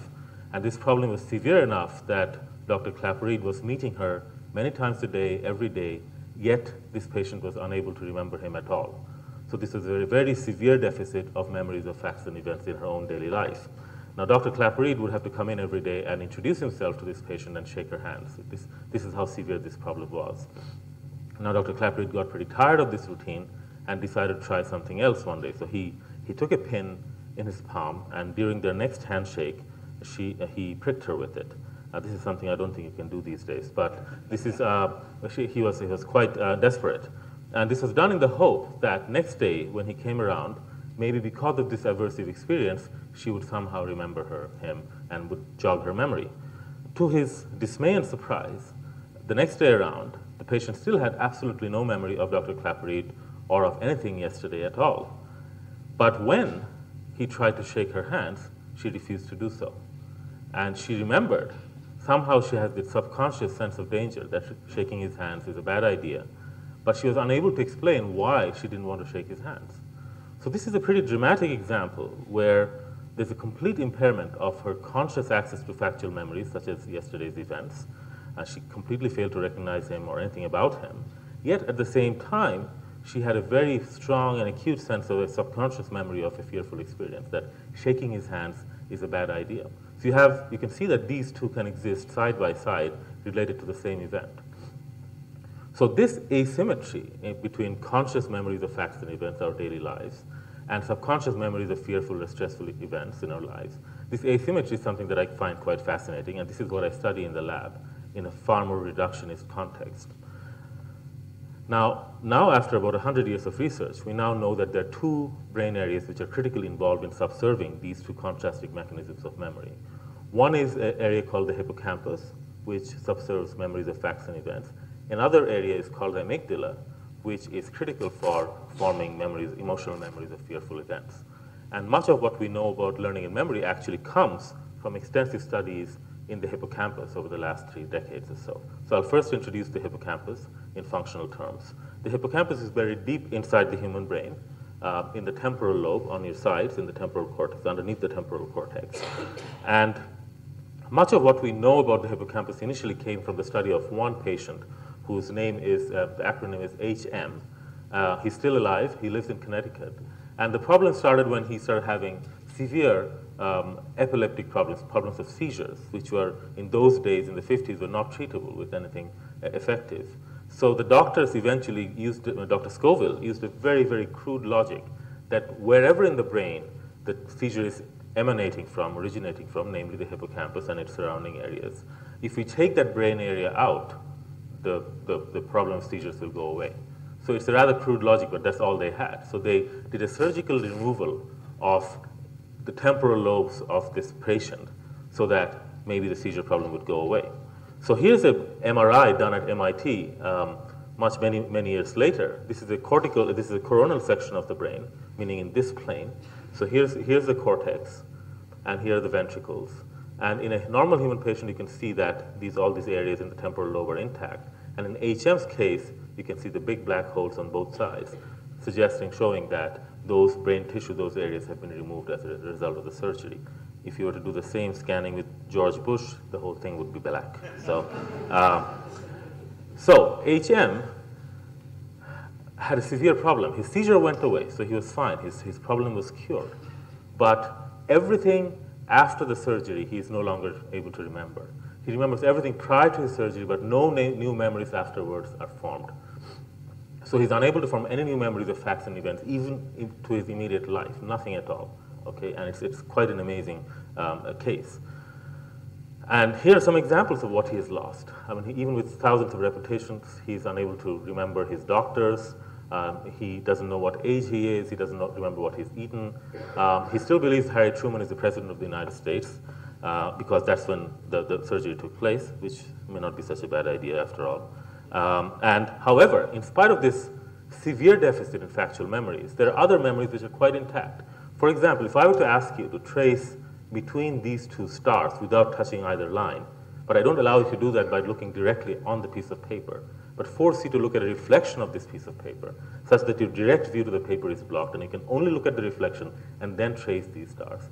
You're likely to make a lot of mistakes at the beginning, which is plotted here. But with practice over days, you will be able to reduce your errors. If you give the same test to HM, he's able to show the same improvement in this kind of procedural learning. But every time you give him the test, he's going to say, I've never done this before, I've never seen this before.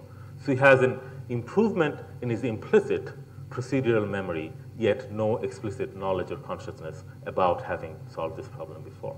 So it's a severe deficit, but it's also a very precise deficit. And this, then for the first time, one could relate a precise deficit in conscious memory formation with a precise brain structure, namely the hippocampus. So that's what we learn from HM. What about the other structure, the amygdala? The amygdala is a neighboring structure in the same brain area, and it's also buried deep in the temporal cortex. The amygdala is a critical structure for processing all sorts of fearful experiences or emotional experiences, such that if you're walking down a forest and you see some structure in the woods, which may look like a snake, your immediate reaction, the sensory input will go directly to the amygdala over here, and you might just assume that it's a snake and you react. Later on, cortex and hippocampus and other structures might tell you more consciously, no, it's just a rope, and then you suppress your fear response. So amygdala is a hardwiring of your fear response in the brain, and it's crucial for our survival. Now, this hardwiring immediately leads us to evoking a fight or flight response, a fearful response, such as an increase in blood pressure, defensive behavior, heart rate, secretion of stress hormones. These are things we have no conscious control over. If we see something fearful, instantaneously this response will be triggered. So this is a very strong example of what can happen with the subconscious. Now, this hardwired system can also be used to train your brain in the following way. Suppose in a classical Pavlovian conditioning, which you all are familiar with, where you ring the bell and you associate it with food, then you ring the bell alone, the dog's going to salivate. The same paradigm of Pavlovian conditioning can be used in this case in the following manner. If you start associating it otherwise harmless stimulus like a sound tone or a light or a color, and keep associating that with a noxious stimulus such as an electrical shock to your skin, then after a few of these pairings, if you just give the harmless stimulus alone, it will also evoke the same fear response, and this is called fear conditioning. Now, there's a classic human case in New York, which my friends have studied, where, so here's your coronal section again of the brain, human brain, and this is where the amygdala is on both sides. And here's a patient who has a congenital defect in the amygdala, says that she has no amygdala on either side. So this is one of those rare cases that came by to the NYU Medical Center. And with this patient, one could do the same fear conditioning experiment in the following way. Every time she was shown a blue color, it was paired with a shock. Okay, but every time she was shown a yellow, it was not paired with a shock. So then if you go and test it, you can test the fear response by just measuring the skin conductance, for example, which goes up in a fear response. And you can see here, when you give the shock alone, of course there is a fear response in a normal patient, in a normal human being. If you give the yellow alone, there's no increase in skin conductance. If you give the blue alone, it has already been conditioned, and now the blue also gives you a fear response. That's fear conditioning. In the case of SM, you see that the blue does not evoke a fear response. So despite this pairing, she's unable to show the normal subconscious fear response that's like change in skin conductance. So clearly she has no subconscious fear response. But the question then comes up, the interesting question that is, does the patient have conscious knowledge of the color shock association? Maybe she's just unable to associate the blue with the electric shock, that she never has a conscious understanding of that. So in this case, you can ask the question, does she know that the color blue means shock? And because it's in a human patient, you can ask her this question. And that's exactly what I'm going to show you from a little clip. Hopefully the audio will work. She'll tell you. Notice if there's anything odd about my reactions to normal lifestyle, life threats. My fear element seems to be, to me, in my head, normal. I've never noticed anything odd. And how do you feel seeing these results? I mean, how does that make you? I'm dead. I think that it's probably absolutely correct. I know I don't sweat. I knew that there was an anticipation that the blue square was going to, at some particular point in time, bring on one of the volt shocks. But even though I knew that, and I knew that from the very beginning, except for the very first one where I was surprised, I really don't think that I mean, I knew it was going to happen, but that was my response. I knew it was going to happen. I accepted that it was going to happen. So I learned from the very beginning, it's going to happen. Blue shock happened. I turned out to be right. It happened. Do you feel particularly brave or courageous or anything like that? I mean, what's... You know? So I think the answer is very clear, that she has an explicit conscious knowledge that the blue was going to be followed by a shock. So this, again, then is another case study where there's no subconscious fear response, yet her conscious understanding of the fact this association is perfectly intact. So you can see that you can dissociate these two systems very clearly if you get lucky with a particular type of patient. So these kinds of studies over the many decades have given rise to a taxonomy of memory, where there are non-declarative implicit subconscious memories, such as emotional responses and motor skills, on one side, and explicit conscious memories that were lost in HM's case. So these can be divided, and there are two structures underlying this. For the emotional responses, the amygdala is involved, and for conscious memories of fear, facts and events, the hippocampus is involved. And these two cases give you a very graphic idea of how these things work. So coming back to my original question, how come then these two structures and their functional outputs go in opposite directions? And this is what I study in the lab, and I study at multiple levels, starting from behavior down to the level of synapses and molecules. And I'll give a very brief glimpse of how we do this. So I make use of the fact that there's an inherent asymmetry, as I've shown you, between these two structures and their functional outputs. And behavioral stress is a useful tool to study this, because behavioral stress, exposure to stress, further amplifies this asymmetry. And the stress response of the body itself is under contrasting controls by these two structures. So stress is just a tool to try to understand what's different at the cellular level. So and I'm now going to degrade down to the level of rats rapidly from humans and show you where these two structures are located, and a very quick overview of what happens at the level of single cells in the brain. Here are two neurons. Neurons receive information on what are called dendrites, shown here, and they send out their output via a specialized branch called the axon. So electrical activity propagates down the axon, reaches the contact point between the next neuron, and this contact point is called a synapse. That's where there's chemical transmission.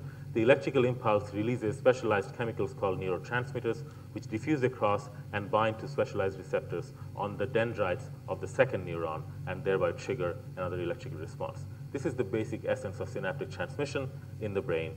And what we first showed in agreement with other studies done previously is that as a result of chronic stress, pyramidal neurons, specialized neurons in the hippocampus, shown here, actually shrink dramatically as a result of exposure to chronic stress. So the neurons physically shrink as a result of chronic stress in the hippocampus.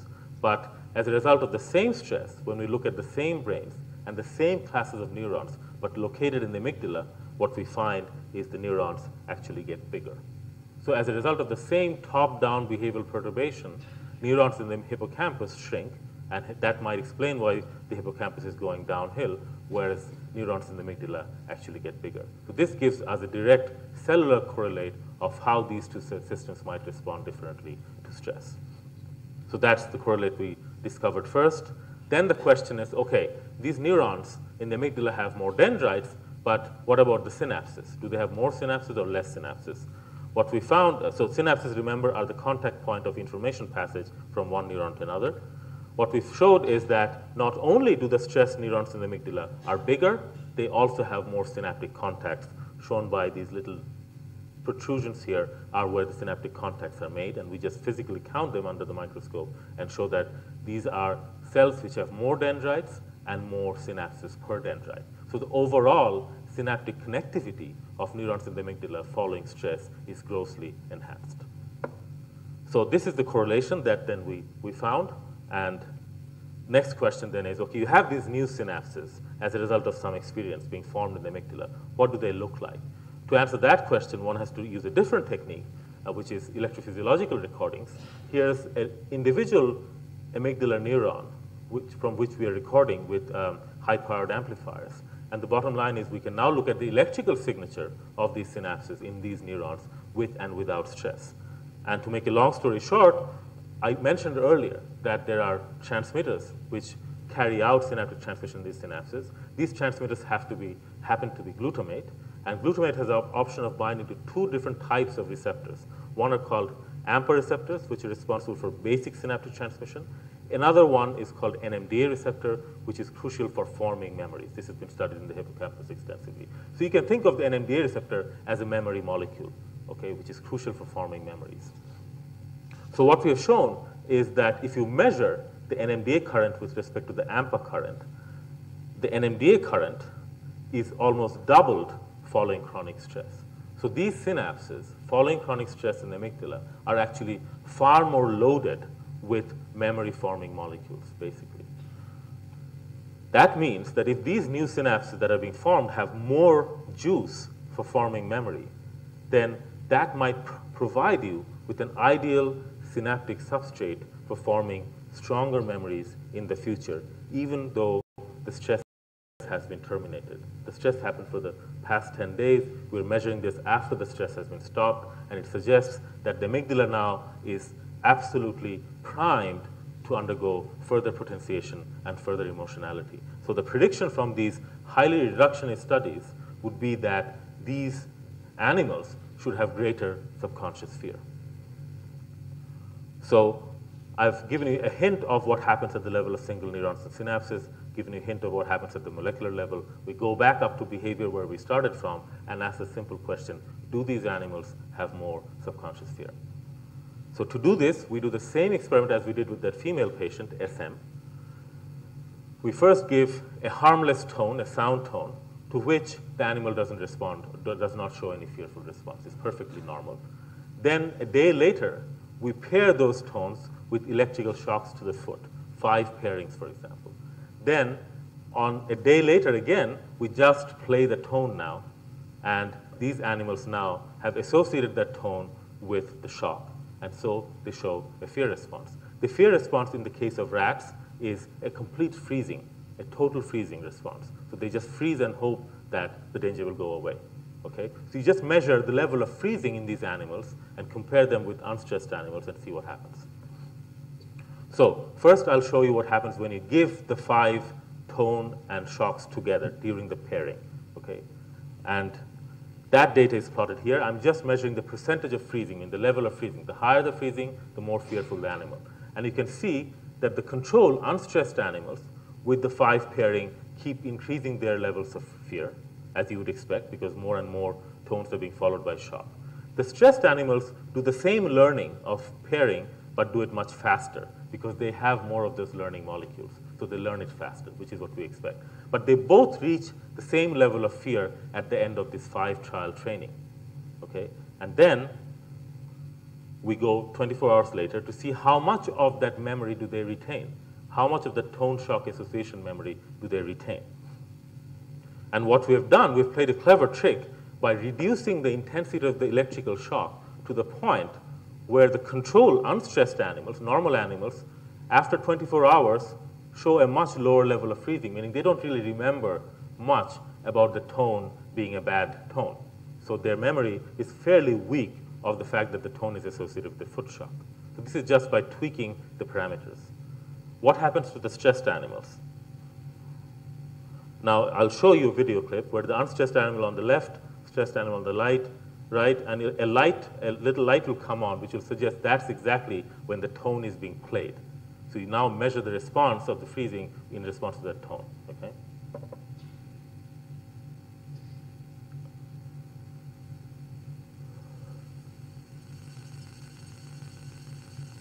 So they're both moving around now.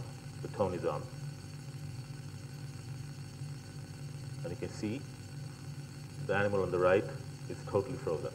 It's just totally fearful, whereas the left one is going about his job perfectly fine. Okay, so I think this makes a very compelling case that as a result of a prior aversive experience, although it happened 3 or 4 days ago, the same fearful memory formation has dramatically different effects. One doesn't remember it at all, the other one is abnormally fearful. So if you now plot the same data at 24 hours later, while the unstressed animals are down here, the stressed animals show a much higher level of subconscious fear. Okay, and you can actually quantify this, and you can relate it to the molecular level. So this, we believe, then, is the basis for why, so these animals, previously stressed animals, because of the changes that have happened in the amygdala, the subconscious center of emotional information processing, they are really scared when they really shouldn't be.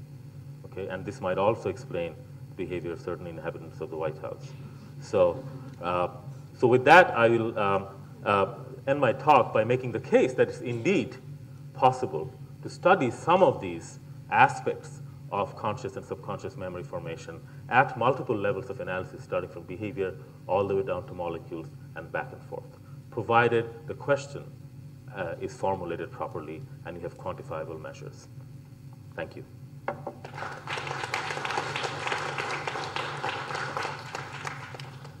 Any questions?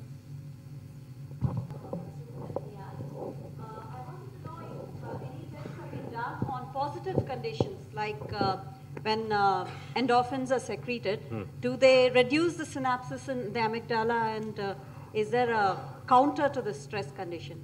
Yeah, so a lot less is known about the amygdala, which is why we study it. I mean, actually, the answer is no, we don't know. But there are receptors. The amygdala is very heavily loaded for opiate receptors in general. And in the positive side of it would be reinforcement learning. So if you press something, you get cocaine or some food or something like that. That sort of appetitive conditioning also seems to depend on the amygdala and a neighboring structure called the nucleus accumbens. But less is known about the amygdala. Yeah. Thank you. Yes. Yes. So we have studied different stressors. This stress that we use involves a pretty severe one. You immobilize the animal 2 hours a day for 10 consecutive days. And they hate being pinned down, basically. We just don't let them move around for 2 hours. That sort of chronic stress causes this change. If you can cut down that stress to one single episode of the same 2-hour immobilization. And what we found there is that this one episode, and you can measure these measures of anxiety and things like that 24 hours later, and there's not much change. 10 days later, the fear seems to build up, and the synaptic connectivity starts to show. So some of these cases, it may be that you can have one traumatic episode. It might actually take some time to rewire the amygdala and show a behavioral manifestation. So the time course, and then once these changes happen, depending on the intensity of the stress, they're not so reversible, which is her question. By the time, the hippocampal atrophy, the shrinkage of the hippocampus, can reverse within 7 days of this 10-day stress. Whereas we have gone out to 21 days after terminating the stress, and the amygdala changes persist. So clearly, again, in terms of the temporal persistence, the hippocampus and amygdala seem to be very different. So this is one question. Yeah, this one. Yeah. What happened to you in the past, which makes perfect sense. How these molecules are being increased, preferentially in the amygdala versus the hippocampus, is what we're trying to understand now. That's the more cellular molecular question. To your topic, it's like we generally study the states of consciousness of animals and human beings only from the neurobiological perspective. But when we talk about the consciousness as exhibited by plants, as it is shown by the experiments done by Dr. Jagdish Chandra Bose, and also the consciousness of microbes, say the talk given by Professor Mahadevan, they all state maybe lower levels of consciousness. So is it that we have only evolved to develop a separate seat of consciousness, the so-called brain? And is it that finally when we look into the consciousness of plants and microbes or the lower forms of life, is it that we can narrow down the seat of consciousness only to genes and not to brain? Or if we understand the concept of consciousness from neurobiological perspective, how are we to answer the consciousness that is exhibited by lower forms of life? Well, I don't know which strategy, whether you want to first study lower animals and then go higher. Yeah, and how do we relate both, even if it is done? The problem is that what I'm carefully avoiding here, you may have noticed, is that I'm not giving you a definition of consciousness at all. Professor Mahadevan is more experienced and courageous, so he did that. I'm not even going there, because I think the problem is that we have spent too many centuries fighting over definitions. Okay, so there's no point doing that. Is there something I can study experimentally, well-defined, and which will not at all shed light on all of consciousness, whatever that may be, but maybe a little snapshot on one side, one aspect of it. Build that up fully, understand it, let those experimental results help you build up the definition, and then come back to another experiment. To negate it, to pull it down. That was essentially what Koch and Crick have been trying to suggest. And this is a very mundane level of analysis. I mean, the people that are doing primate work, primate vision work, looking at visual awareness, attention, working memory, which are far closer to what we think consciousness is. Even there, it's just a piece of the puzzle. So the hope is as we build up the pieces of the puzzle separately, at some point it may come together, some point it may not come together. I don't know. I'm not going to comment on that. Who knows, right? One last question. Yes.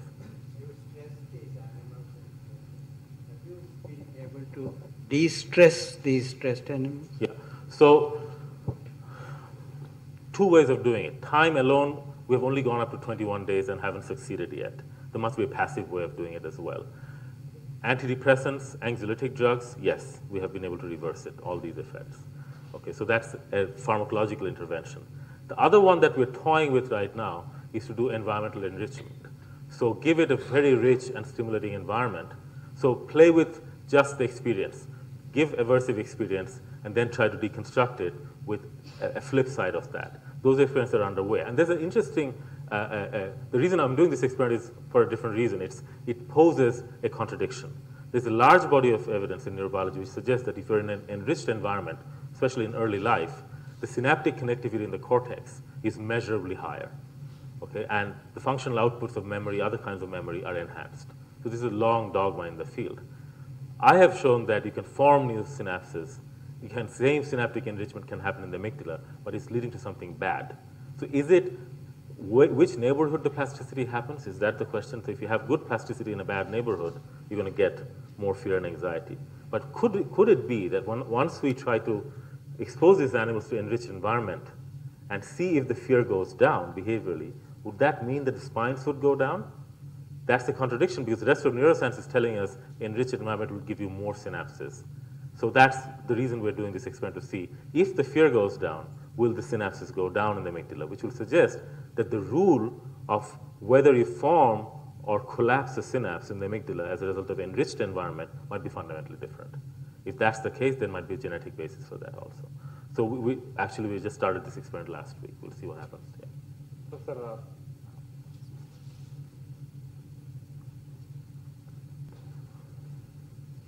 we are actually making a distinction between implicit memory and explicit memory. Right.